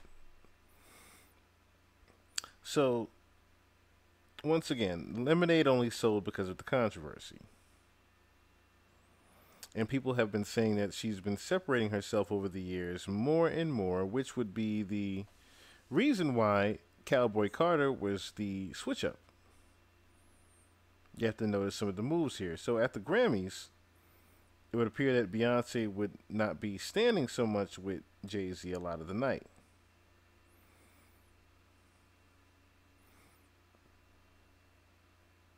So even something as small as, let's look at, once again, the platinum hair color. Her going completely blonde is a sign of change coming also. Now, besides the 2024 Grammys, the 2023 Grammys, something would also happen. But before we look at that, let's listen to Memphis Bleek saying to Nori about Jay-Z and Beyonce's drinking. I was beefing with O one time playing around, and I was like, "No, I drink more Ace than you." He was like, "Yeah, probably in one sitting." He said, "But through the months, I'll smoke you." But then he said, "But B will smoke you," and I was like, "Then this brought his wife in it." Yo, they could drink. Texas, yeah, they could drink. I heard Beyonce. Yo, I can't drink. I'm a sucker. I'm petty. You heard? I gotta mix it, take a couple shots. I'm acting like I'm cool because we on camera. But when I leave out of here, spaghetti leg. Feel me? Well, let's take another shot of that. So why would Memphis Bleek say that? Of course, that Beyonce can outdrink both of them together. Well, it appears that Jay-Z also would confirm that and feels the same type of way in these 2023 Grammy Awards, into which he does this. Welcome back to the Grammys, everybody. You know, when you equal a record, there's no way you don't get to hold your Grammy and your... Welcome back to Notice the Grammys, that he didn't realize he everybody. was being caught on camera. Tries to offer her a drink on camera. The Dream, of course, looks very confused by this. Welcome back to the Grammys, everybody. You know, when you equal a record, there's no way... Look how confused the Dream even looked when Jay-Z tried to pass her the drink. Welcome back to the Grammys, everybody. You know, when you equal a record, there's no way you don't get to hold your... And it would appear that Jay-Z was almost trying to embarrass her, similar to how the Nets game situation went, if we're following along here. So he tries to pass her the drink. Beyonce, of course, doesn't even hesitate to say no, that she doesn't want anything. But let's be honest. Why is Jay-Z trying to pass Beyonce a drink in the first place, when she could easily have her own drink and pour her own glass? I thought about that when I first saw that.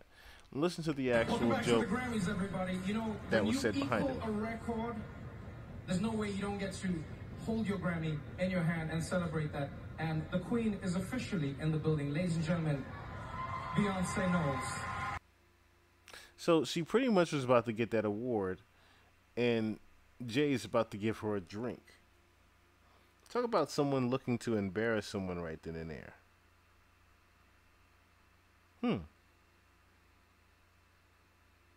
So, someone that would point something out that's been, quote unquote, been right about things over the past couple of years. I mean, he's on record for being the guy that actually called P. Diddy's raid. Reggie Wright also had something to say about this drink passing that Jay did. Okay. What did you think of the 50-year that I viewed, y'all, that had me messed up the whole time? Well, I'm thinking, y'all, Jay-Z hating on my girl Beyonce. What you talking about, Reg? You always trying to start shit. Yeah, I do. Because I catch stuff and I point out shit. He knows she about to go get this major award and get this award at the Grammys. He know his wife. He know how she get. He done seen her and left her in limousines and stuff. Drunk. And people got on him about that. Why you got your woman out there? Why you ain't protecting your woman out there? And they know. It's obvious, y'all. Bay drinks a little bit. She gets drunk. And I probably would have tried to got her drunk too. As fine as she is. Right? And so he wanted some loving that night. But why, knowing she about to get on the stage and do all of that, and knowing she got to go before the American people, is he trying to force a drink down her throat? Making her drink? Well, she got to go and say, no, no, no. Not right now, Jay. Not right now, Jay. That was the biggest disappointment I had, where some stuff going to come out pretty soon. Mark Reggie right word about Jay-Z and B and this drinking and him making her drink in public and all of that. I ain't got a problem with drinking. But what they do is like, y'all know her biggest song that she did, Drunk in Love, or what was the name of it? Drunk? Yeah, y'all know what I'm talking about. But if that's how y'all get down, and that's what she got to do to make you get down, to make you feel that certain way, because the kid's not with y'all, and y'all in that nice hotel and all that. But can you wait, dog?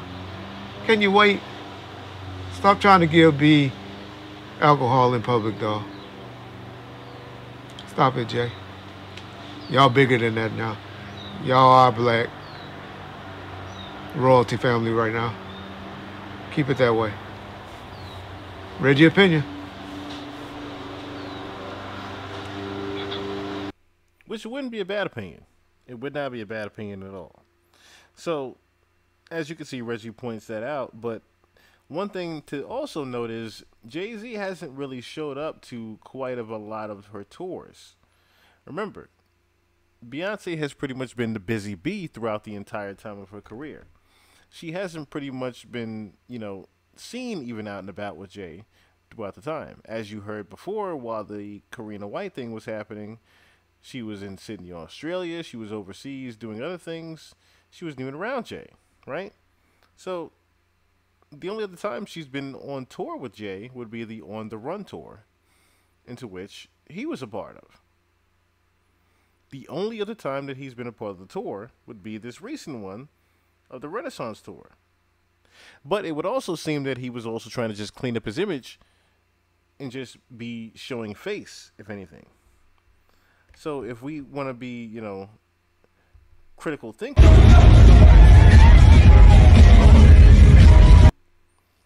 this is Jay, of course, showing up here with twins, with the twins, I should say, and Blue Ivy. Now, once again, you don't really see Jay out and about too much at these events. It almost became an actual thing that Jay was even at the show.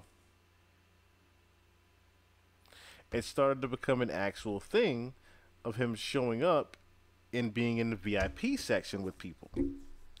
But notice that there were different celebrities, almost like a Vegas residency with Usher. There were different celebrities showing up to these VIP residencies. And then I started noticing, why would that start to happen where a guy that usually doesn't hang out with anyone, all of a sudden, he's got a lot of people coming to the VIP section to chill and party with him? Why is a guy also trying to, all of a sudden hang out on a tour he doesn't really show his face on too much?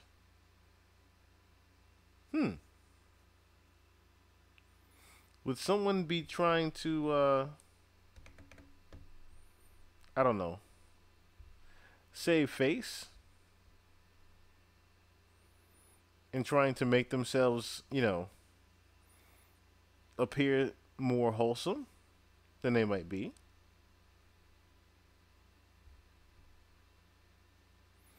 One only has to think about that.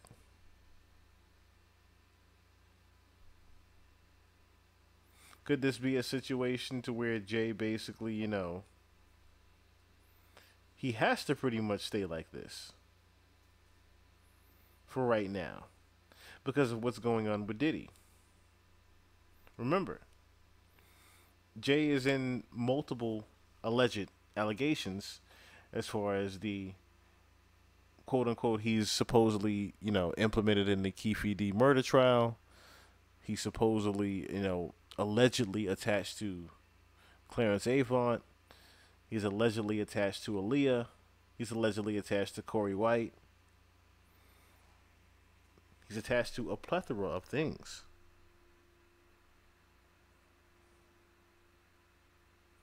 Let's stay on the subject of one thing that, Beyonce is once again trying to remove herself from Jay in the first place. So she can't even be seen or be rumored to be doing anything like drinking out in public, even though, she's doing something like the CBD. Right now she's a CBD smoker. She wants to have the farm. Nothing wrong with that. She takes it for her insomnia, right? It's for her insomnia. But I want you to listen to what this Celestial said about Beyonce. Master's voice. I am Celestial, and you are welcome to period, depending on how frequently you see it and how. Now, one quick disclaimer, right? This particular Celestial, a year prior, she had called the fall of T.D. Jakes. I'm going to say that again. A year beforehand, this Celestial had a vision with the fall of T.D. Jakes. And we all saw what happened with the fall of T.D. Jakes with P. Diddy.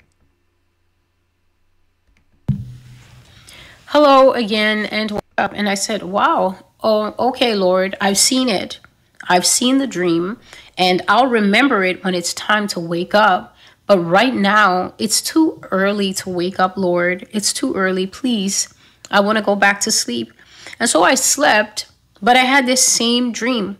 Something happened concerning Beyonce, a huge scandal that was about her and something that she was doing behind the scenes.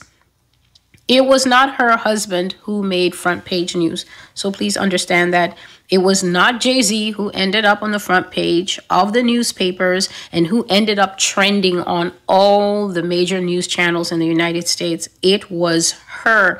And it seemed like as the scandal was unfolding that Jay-Z was mentioned, but he was only mentioned in passing. Whether he was directly involved or not, the viewer, including myself, wouldn't be able to tell because they weren't focusing on him. The person who was catching all the flack, the person who was having all the questions asked about her and everything else was Beyonce.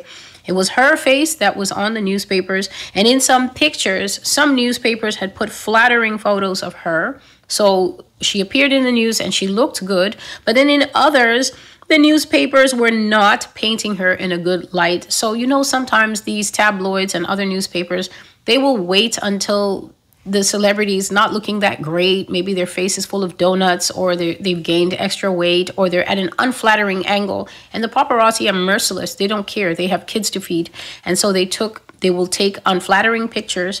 And it was these awkward photos that some publications were using.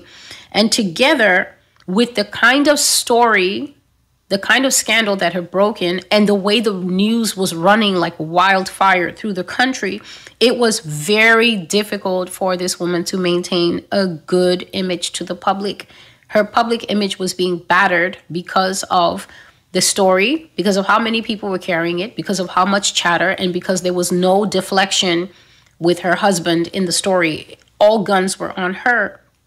And so, I was sitting in the second dream in a cafe. So I was sitting in a cafe and I was just having something to drink. And then a newspaper just appeared in my hand like that again. And once more, it was a half-page ad about Beyonce at the bottom column. And she was wearing so little in the second dream. She was wearing so little that I was mightily irritated even as I was reading the story, because the picture they had used for her was a picture where she's in this signature black leotard where the back is not fully covering anything. And so her whole backside was out in this black leotard thing that she wears, I think, for shows. And she was wearing not longer hair as she does. She was wearing a short bob, which is odd to me, but maybe the people who follow her know better. Her hair was cut short, very crop, in a blonde crop. And so I don't know if the picture came from a show, but it was not flattering, and it was very much getting on my nerves. And as I was reading the story, I was just thinking, why would you want the whole wide world to see you like this as you are fighting off a scandal? And I read the entire article, I read the whole story, and again, none of the details remained with me. But in this second dream, after I read it and I saw how she was clothed and how they just had her, you know, people always say, oh, this is a mother of children. Yes, but the mother of children is not asleep when she's choosing her wardrobe. So she can see her children, and then she's still putting herself forward like that for you who consume it. So I was reading, and then all I felt was, this is very bad. This is very bad. And then the image drew out a little bit, and that big word, scandal, came up on the image of myself sitting there. And I woke up and I said, okay, Lord, I've seen it. I will remember when I wake up, but I think I still need to sleep. And so I slept again. And there I was back in Manhattan, walking down the street where we have these kiosks. You know, we have these newspaper kiosks, and these guys are selling everything that you just need to save your life. They have soda there, they have water there, they have gum, they have coffee, they have sometimes gyros, they have so many things.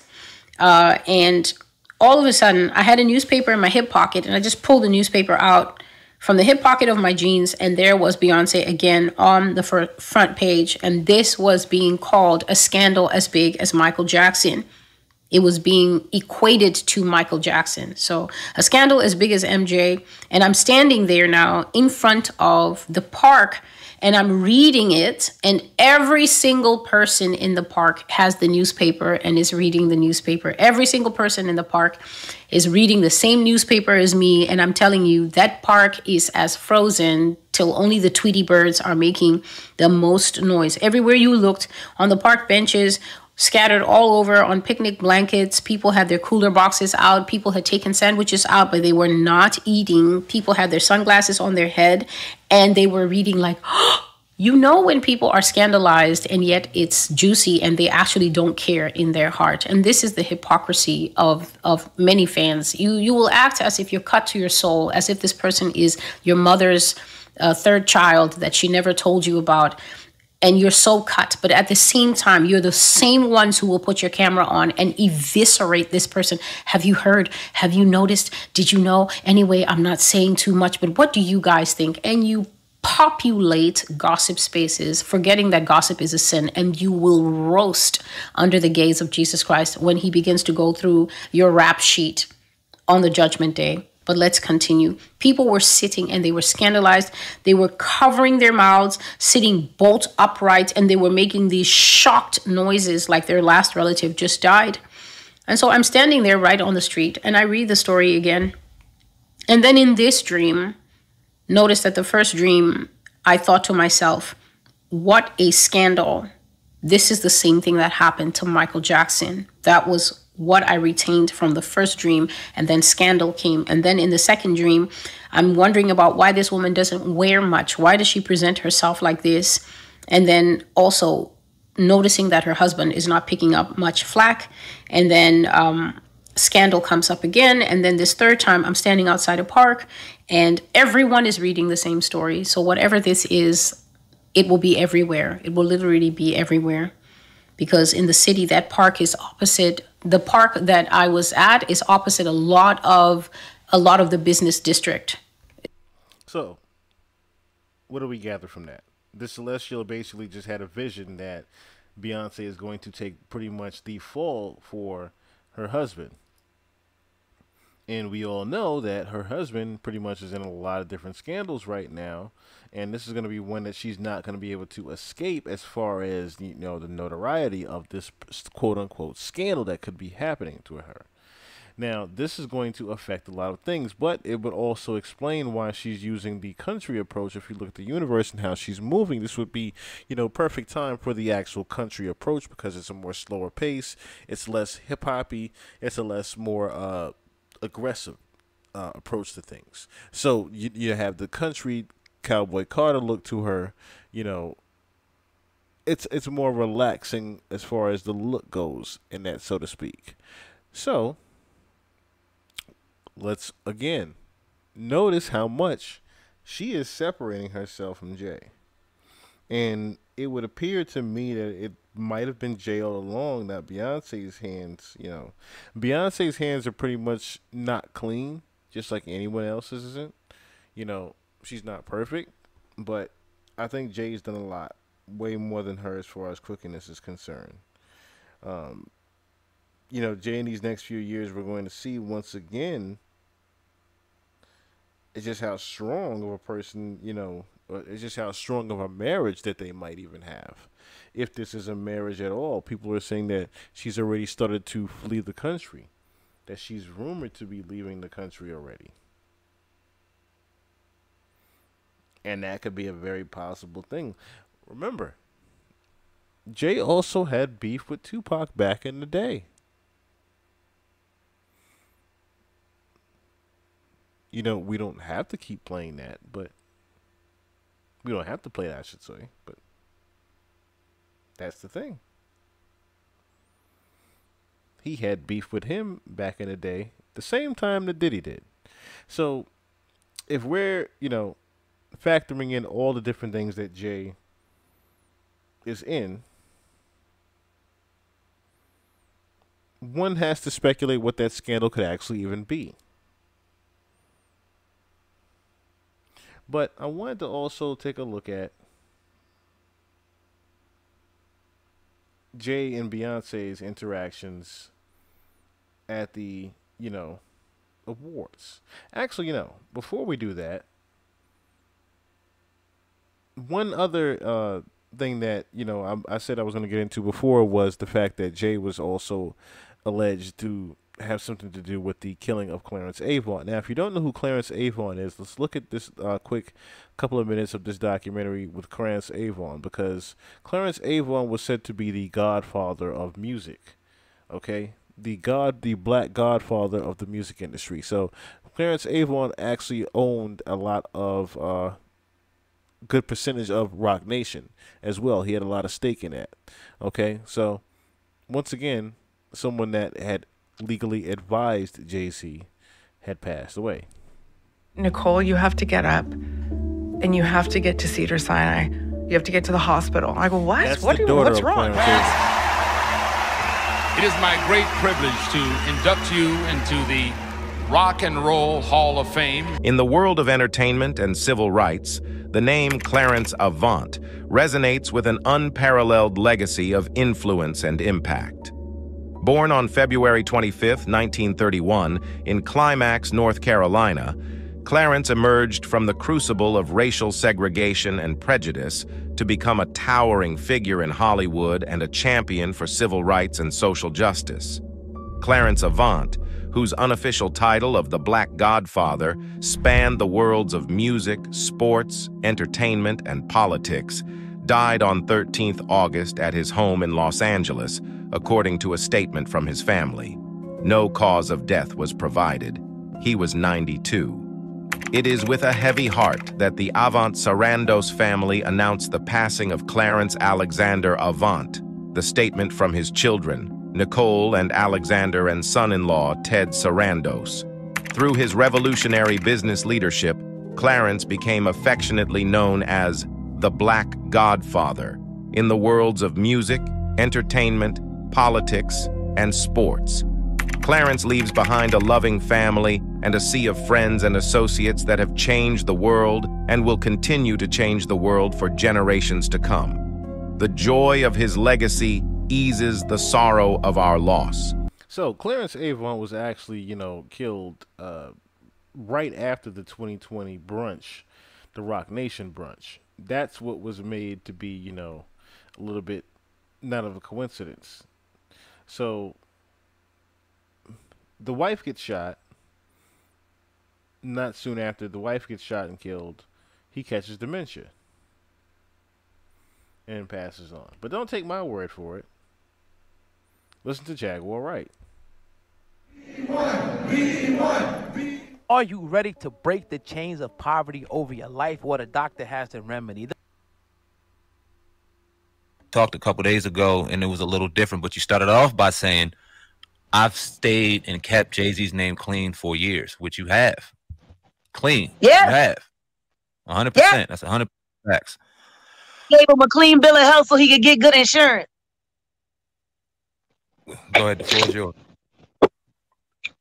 I said it. What's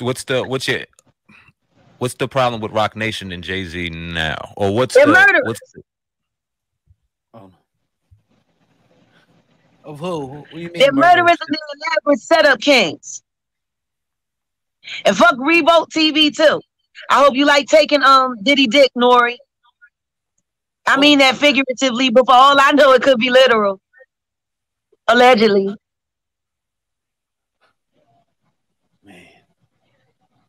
So, specifically, we got to ask you the question. You talk about murderers. I mean, that's a strong allegation. How do you know? Yeah, they kill people. Right. Who and how do you know? If you could share that. I'm going to tell you this right now. Last November, 2021, there was a Rock Nation brunch. Clarence Avon, the black godfather of the industry, responsible for Quincy Jones' career, brought us Bill Withers,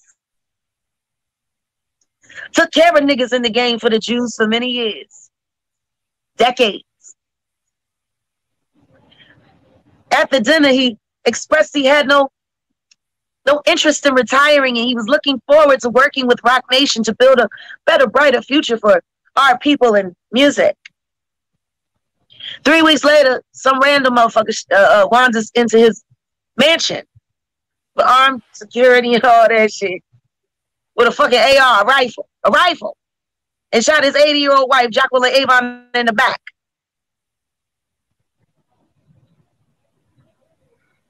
In a house. The murderer, once upon arrest, laughed about it to the police and told them how he enjoyed shooting that old woman in the back.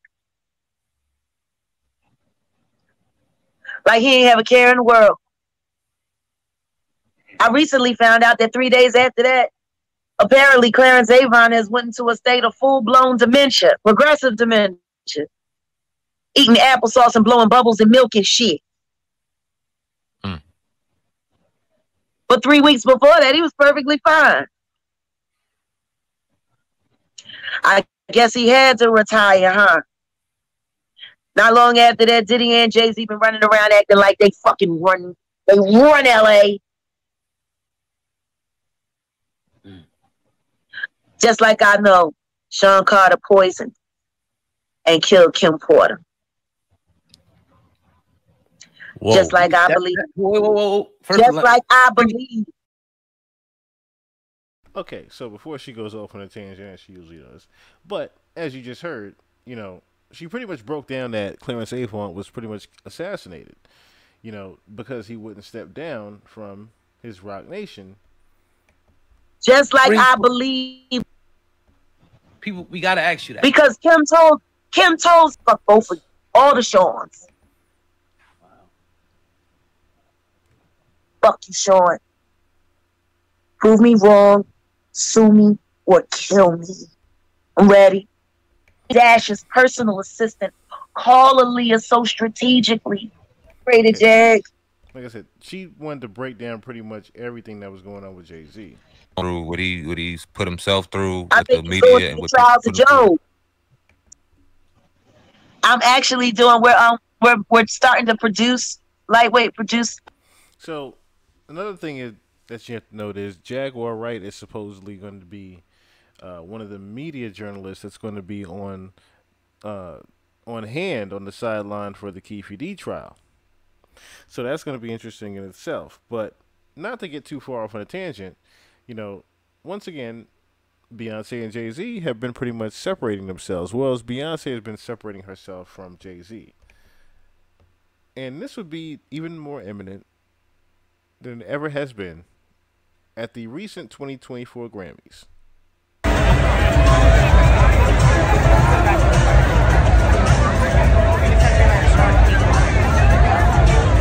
I want you to point out let's point out one thing here. Look at Beyonce. Notice who is not anywhere in sight right here.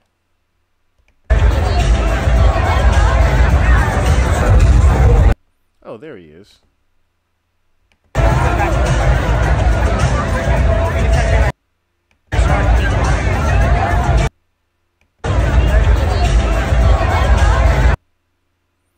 Way over here.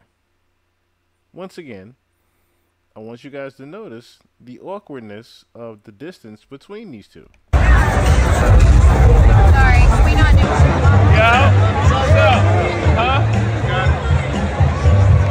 Now we can party. Hey. I like this cowboy thing. Notice how Beyonce is just now coming over to Jay.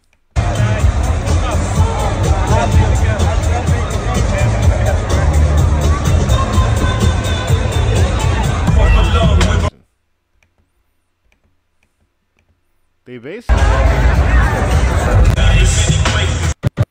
if you notice, they hadn't really seen each other.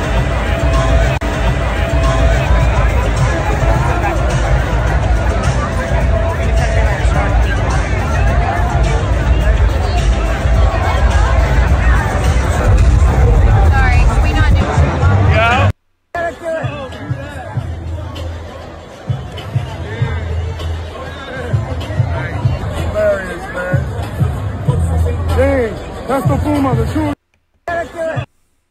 And that would be Jay-Z, of course, drinking out of his Grammy. But that was another thing. Jay was being very, very arrogant at these Grammy Awards as of late. At these last two Grammys, I should say. And the only thing I can think about is when Diddy was being very arrogant, calling out Diego, saying that they were racist and, you know, they weren't really gonna support him and things of that nature, right? Jay would do a very similar thing with the Grammy speech, but with this particular Grammy speech, just listen to how he actually kind of throws a little bit of shade toward his own wife. I usually say this is a sippy cup for Blue. But Blue's grown up now. She doesn't take sippy cups, and she has her own Grammys. First of all, thanks to Dr. Dre, who said he in the house, he's somewhere. Oh, there he is. Andre Young, thank you, sir.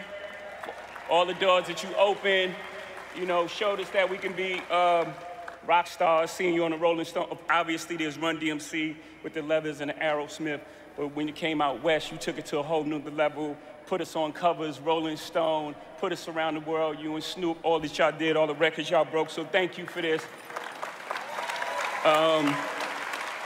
Honored to accept it. Honored to accept it.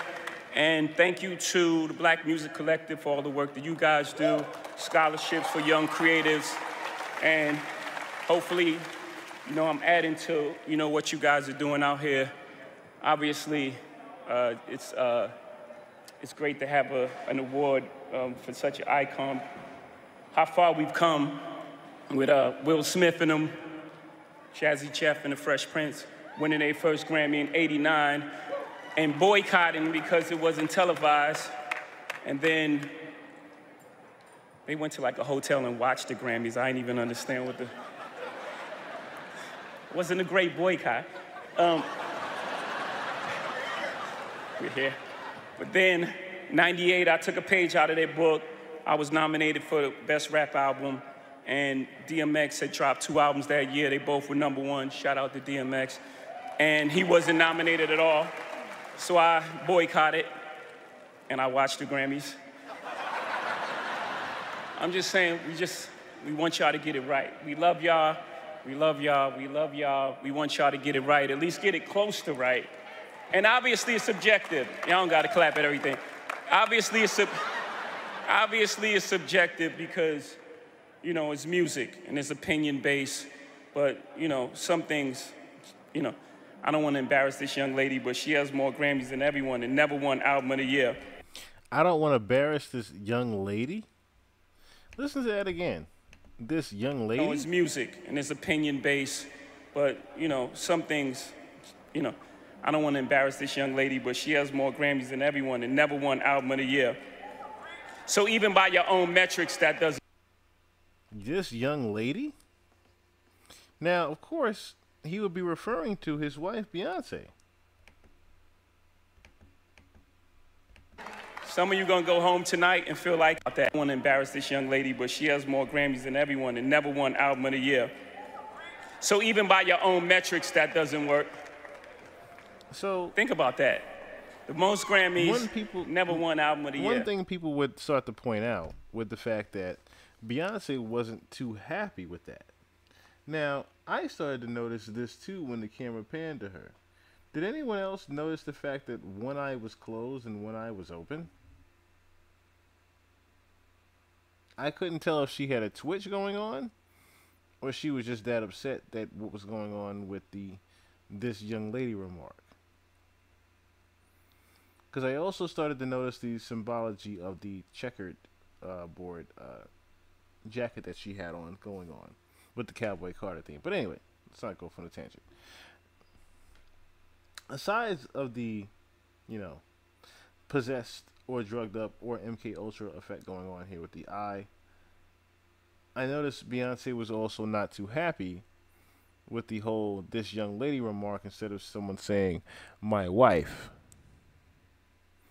or "this beautiful black woman" or so on and so forth in that regards. But to say "this young lady" who's 42 years old is a bit disrespectful when it's your wife. Don't you think?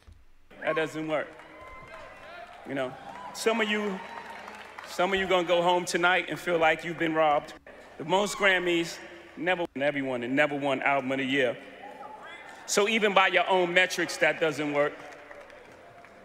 Think about that. The most Grammys, never won Album of the Year. That doesn't work. You know, some of you gonna go home tonight and feel like you've been robbed. Some of you may get robbed. Some of you don't belong in the category. Oh, no, that was it. No, when I get nervous, I tell the truth. But outside of that, you know, we gotta keep showing up. And forget the Grammys for a second, just in life. As my daughter sits and stares at me nervous as I am. Just in life, you gotta keep showing up. Just keep showing up. Forget the Grammys, you gotta keep showing up until they give you all those accolades you feel you deserve. Until they call you chairman, until they call you a genius, until they call you the greatest of all time. You feel me? Thank you. Okay, so once again, as you heard the shade here, that would be one of the times where I started to say to myself, you know what, it's going to be one of those things where he's going to pretty much put his foot in his mouth, similar to how Diddy did with Diego. That's what I got the sense from that with that whole speech here, with him being very arrogant, saying some people are going to make it, some people are not, some of you shouldn't even be nominated in the category. A very arrogant speech nonetheless from Jay. And like I said, once again, throughout the years, it would just go to show that, you know, Jay-Z pretty much is, you know, the headless horseman right now with Diddy. And they pretty much, you know, are just running around doing pretty much whatever they want. Adores and loves her man. Absolutely. Mm-hmm. And I would not be the woman I am if I did not go home to that man. Mm. And it just gives me such a foundation. And how has he helped you? On so many levels. You know, we were friends first for a year and a half before we went on any date, on the phone for a year and a half. And that foundation is so important in a relationship. And just to have someone that you just like, you know, is so important, and someone that is honest. Do you know, I remember the first time you were on the Oprah show and I told you, don't go around telling people who you're dating. I think you took that all the way. I took it as far as I could take it. Oh my God.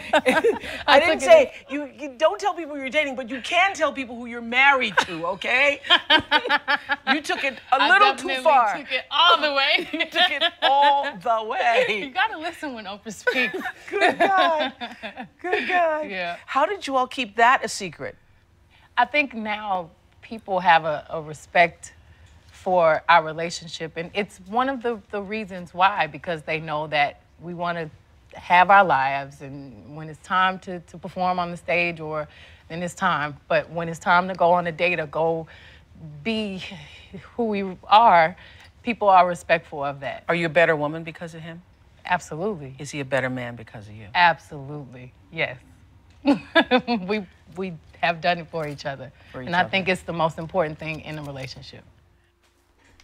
So one thing we always have to, remember is the key thing that Jay-Z and Beyonce have always had some type of friendship and love for each other, but this was definitely more of a arrangement more than anything for one or the other to get to a certain level of success.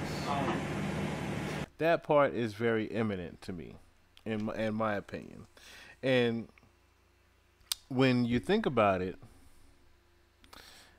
Beyonce, like I said, was very young when she came into the game, very young when Jay-Z started dating her, very young when still, even when the father left, and those two started to just, figure out their way as they're married, and Parkwood starting in 2010, at the same time she's pregnant, at the same time the Karina White thing is happening. Beyonce has went through a series of trial and tribulations with this man. That is one thing that is for sure.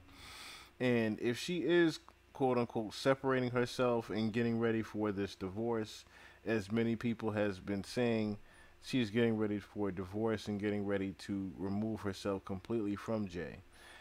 If that is the case, kudos to Beyonce, because she'll be doing the right thing, and she'll be pretty much doing a public Cassie move, because Cassie was only able to remove herself quietly behind the scenes, as the Diddler does. 2018 would be the last time that we seen Cassie and Diddy together, but we wouldn't come to know that until years later. So if there is going to be a public outing, which of course I looked up, the prenup between these two, and these are all, like I said, unauthenticated, unauthenticated slate here, prenup here. So the blueprint of Bey and Jay's prenup. So keeping assets separate, the prenup ensures that their premarital assets stay separate, fostering financial transparency in their union. Post-kid protection. Recognizing the impact of career breaks on women's earnings, Beyonce receives $5 million for every child they have. A strategic move that safeguards her financial well-being. Then 3, the exit strategies. Just like their hit songs, their prenup has a rhythm to it. If the marriage were to end before 2 years, Beyonce pockets $10 million. For every year that they stay married, she receives an additional $1 million up to 15 years. So remember, she's at 16 years now with Jay being married. Let's see, 2008. Yeah, she's at 16 years now being married. So she would only get about $16 million, and that's pretty much it. Actually, no, $15 million, and that's pretty much it, being that's up to 15 years. So, post-Lemonade era update. After the emotional roller coaster of the Lemonade era, the power couple revisited the prenup and formalized a post-prenup agreement. This shows that financial agreements, like relationships, can evolve over time. Read more on Beyonce and Jay-Z's post-prenup agreement. Why a prenup? And it, of course, they don't really have the actual updates here.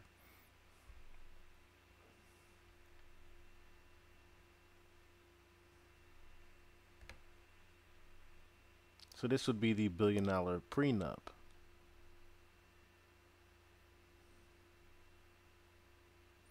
But it wasn't really much to be said about it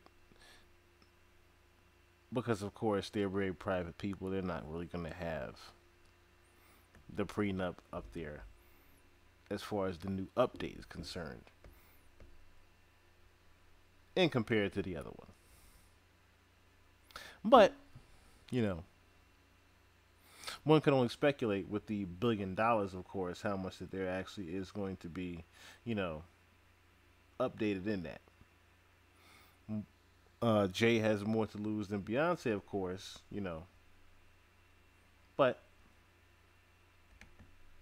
one thing that is for sure is that there is definitely some type of arrangement that is going on between those two. And whatever the arrangement is,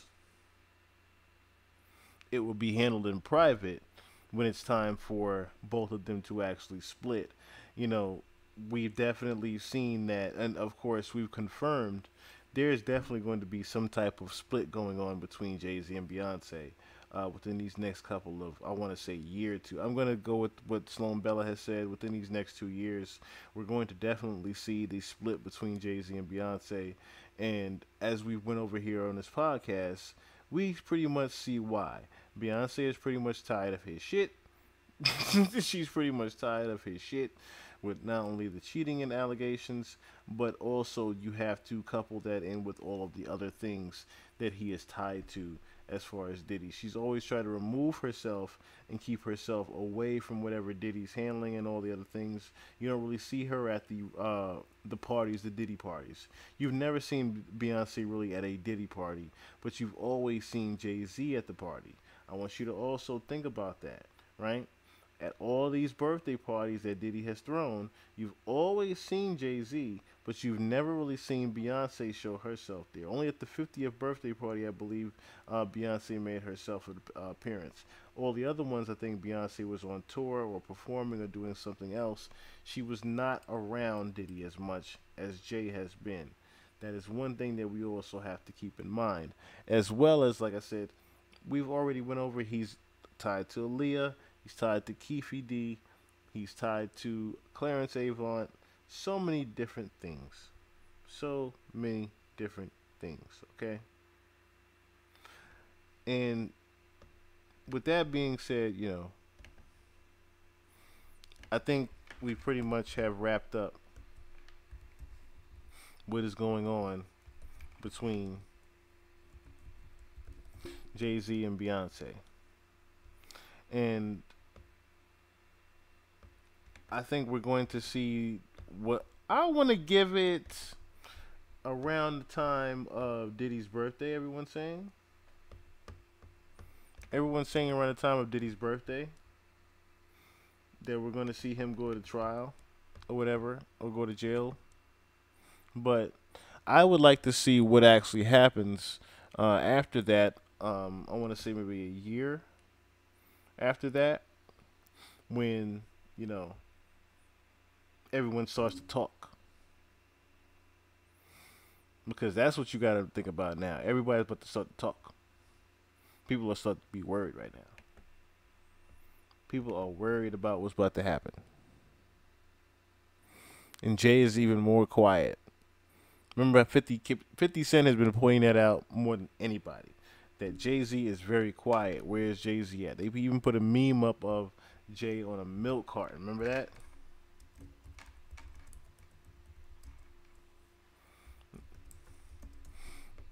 Saying that, you know, that he's missing.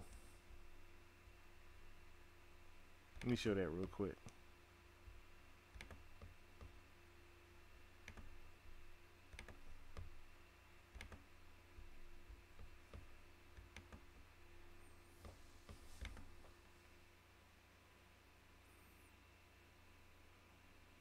So 50 Cent's been sharing encrypted messages basically saying that Jay's missing since the whole Diddy allegations.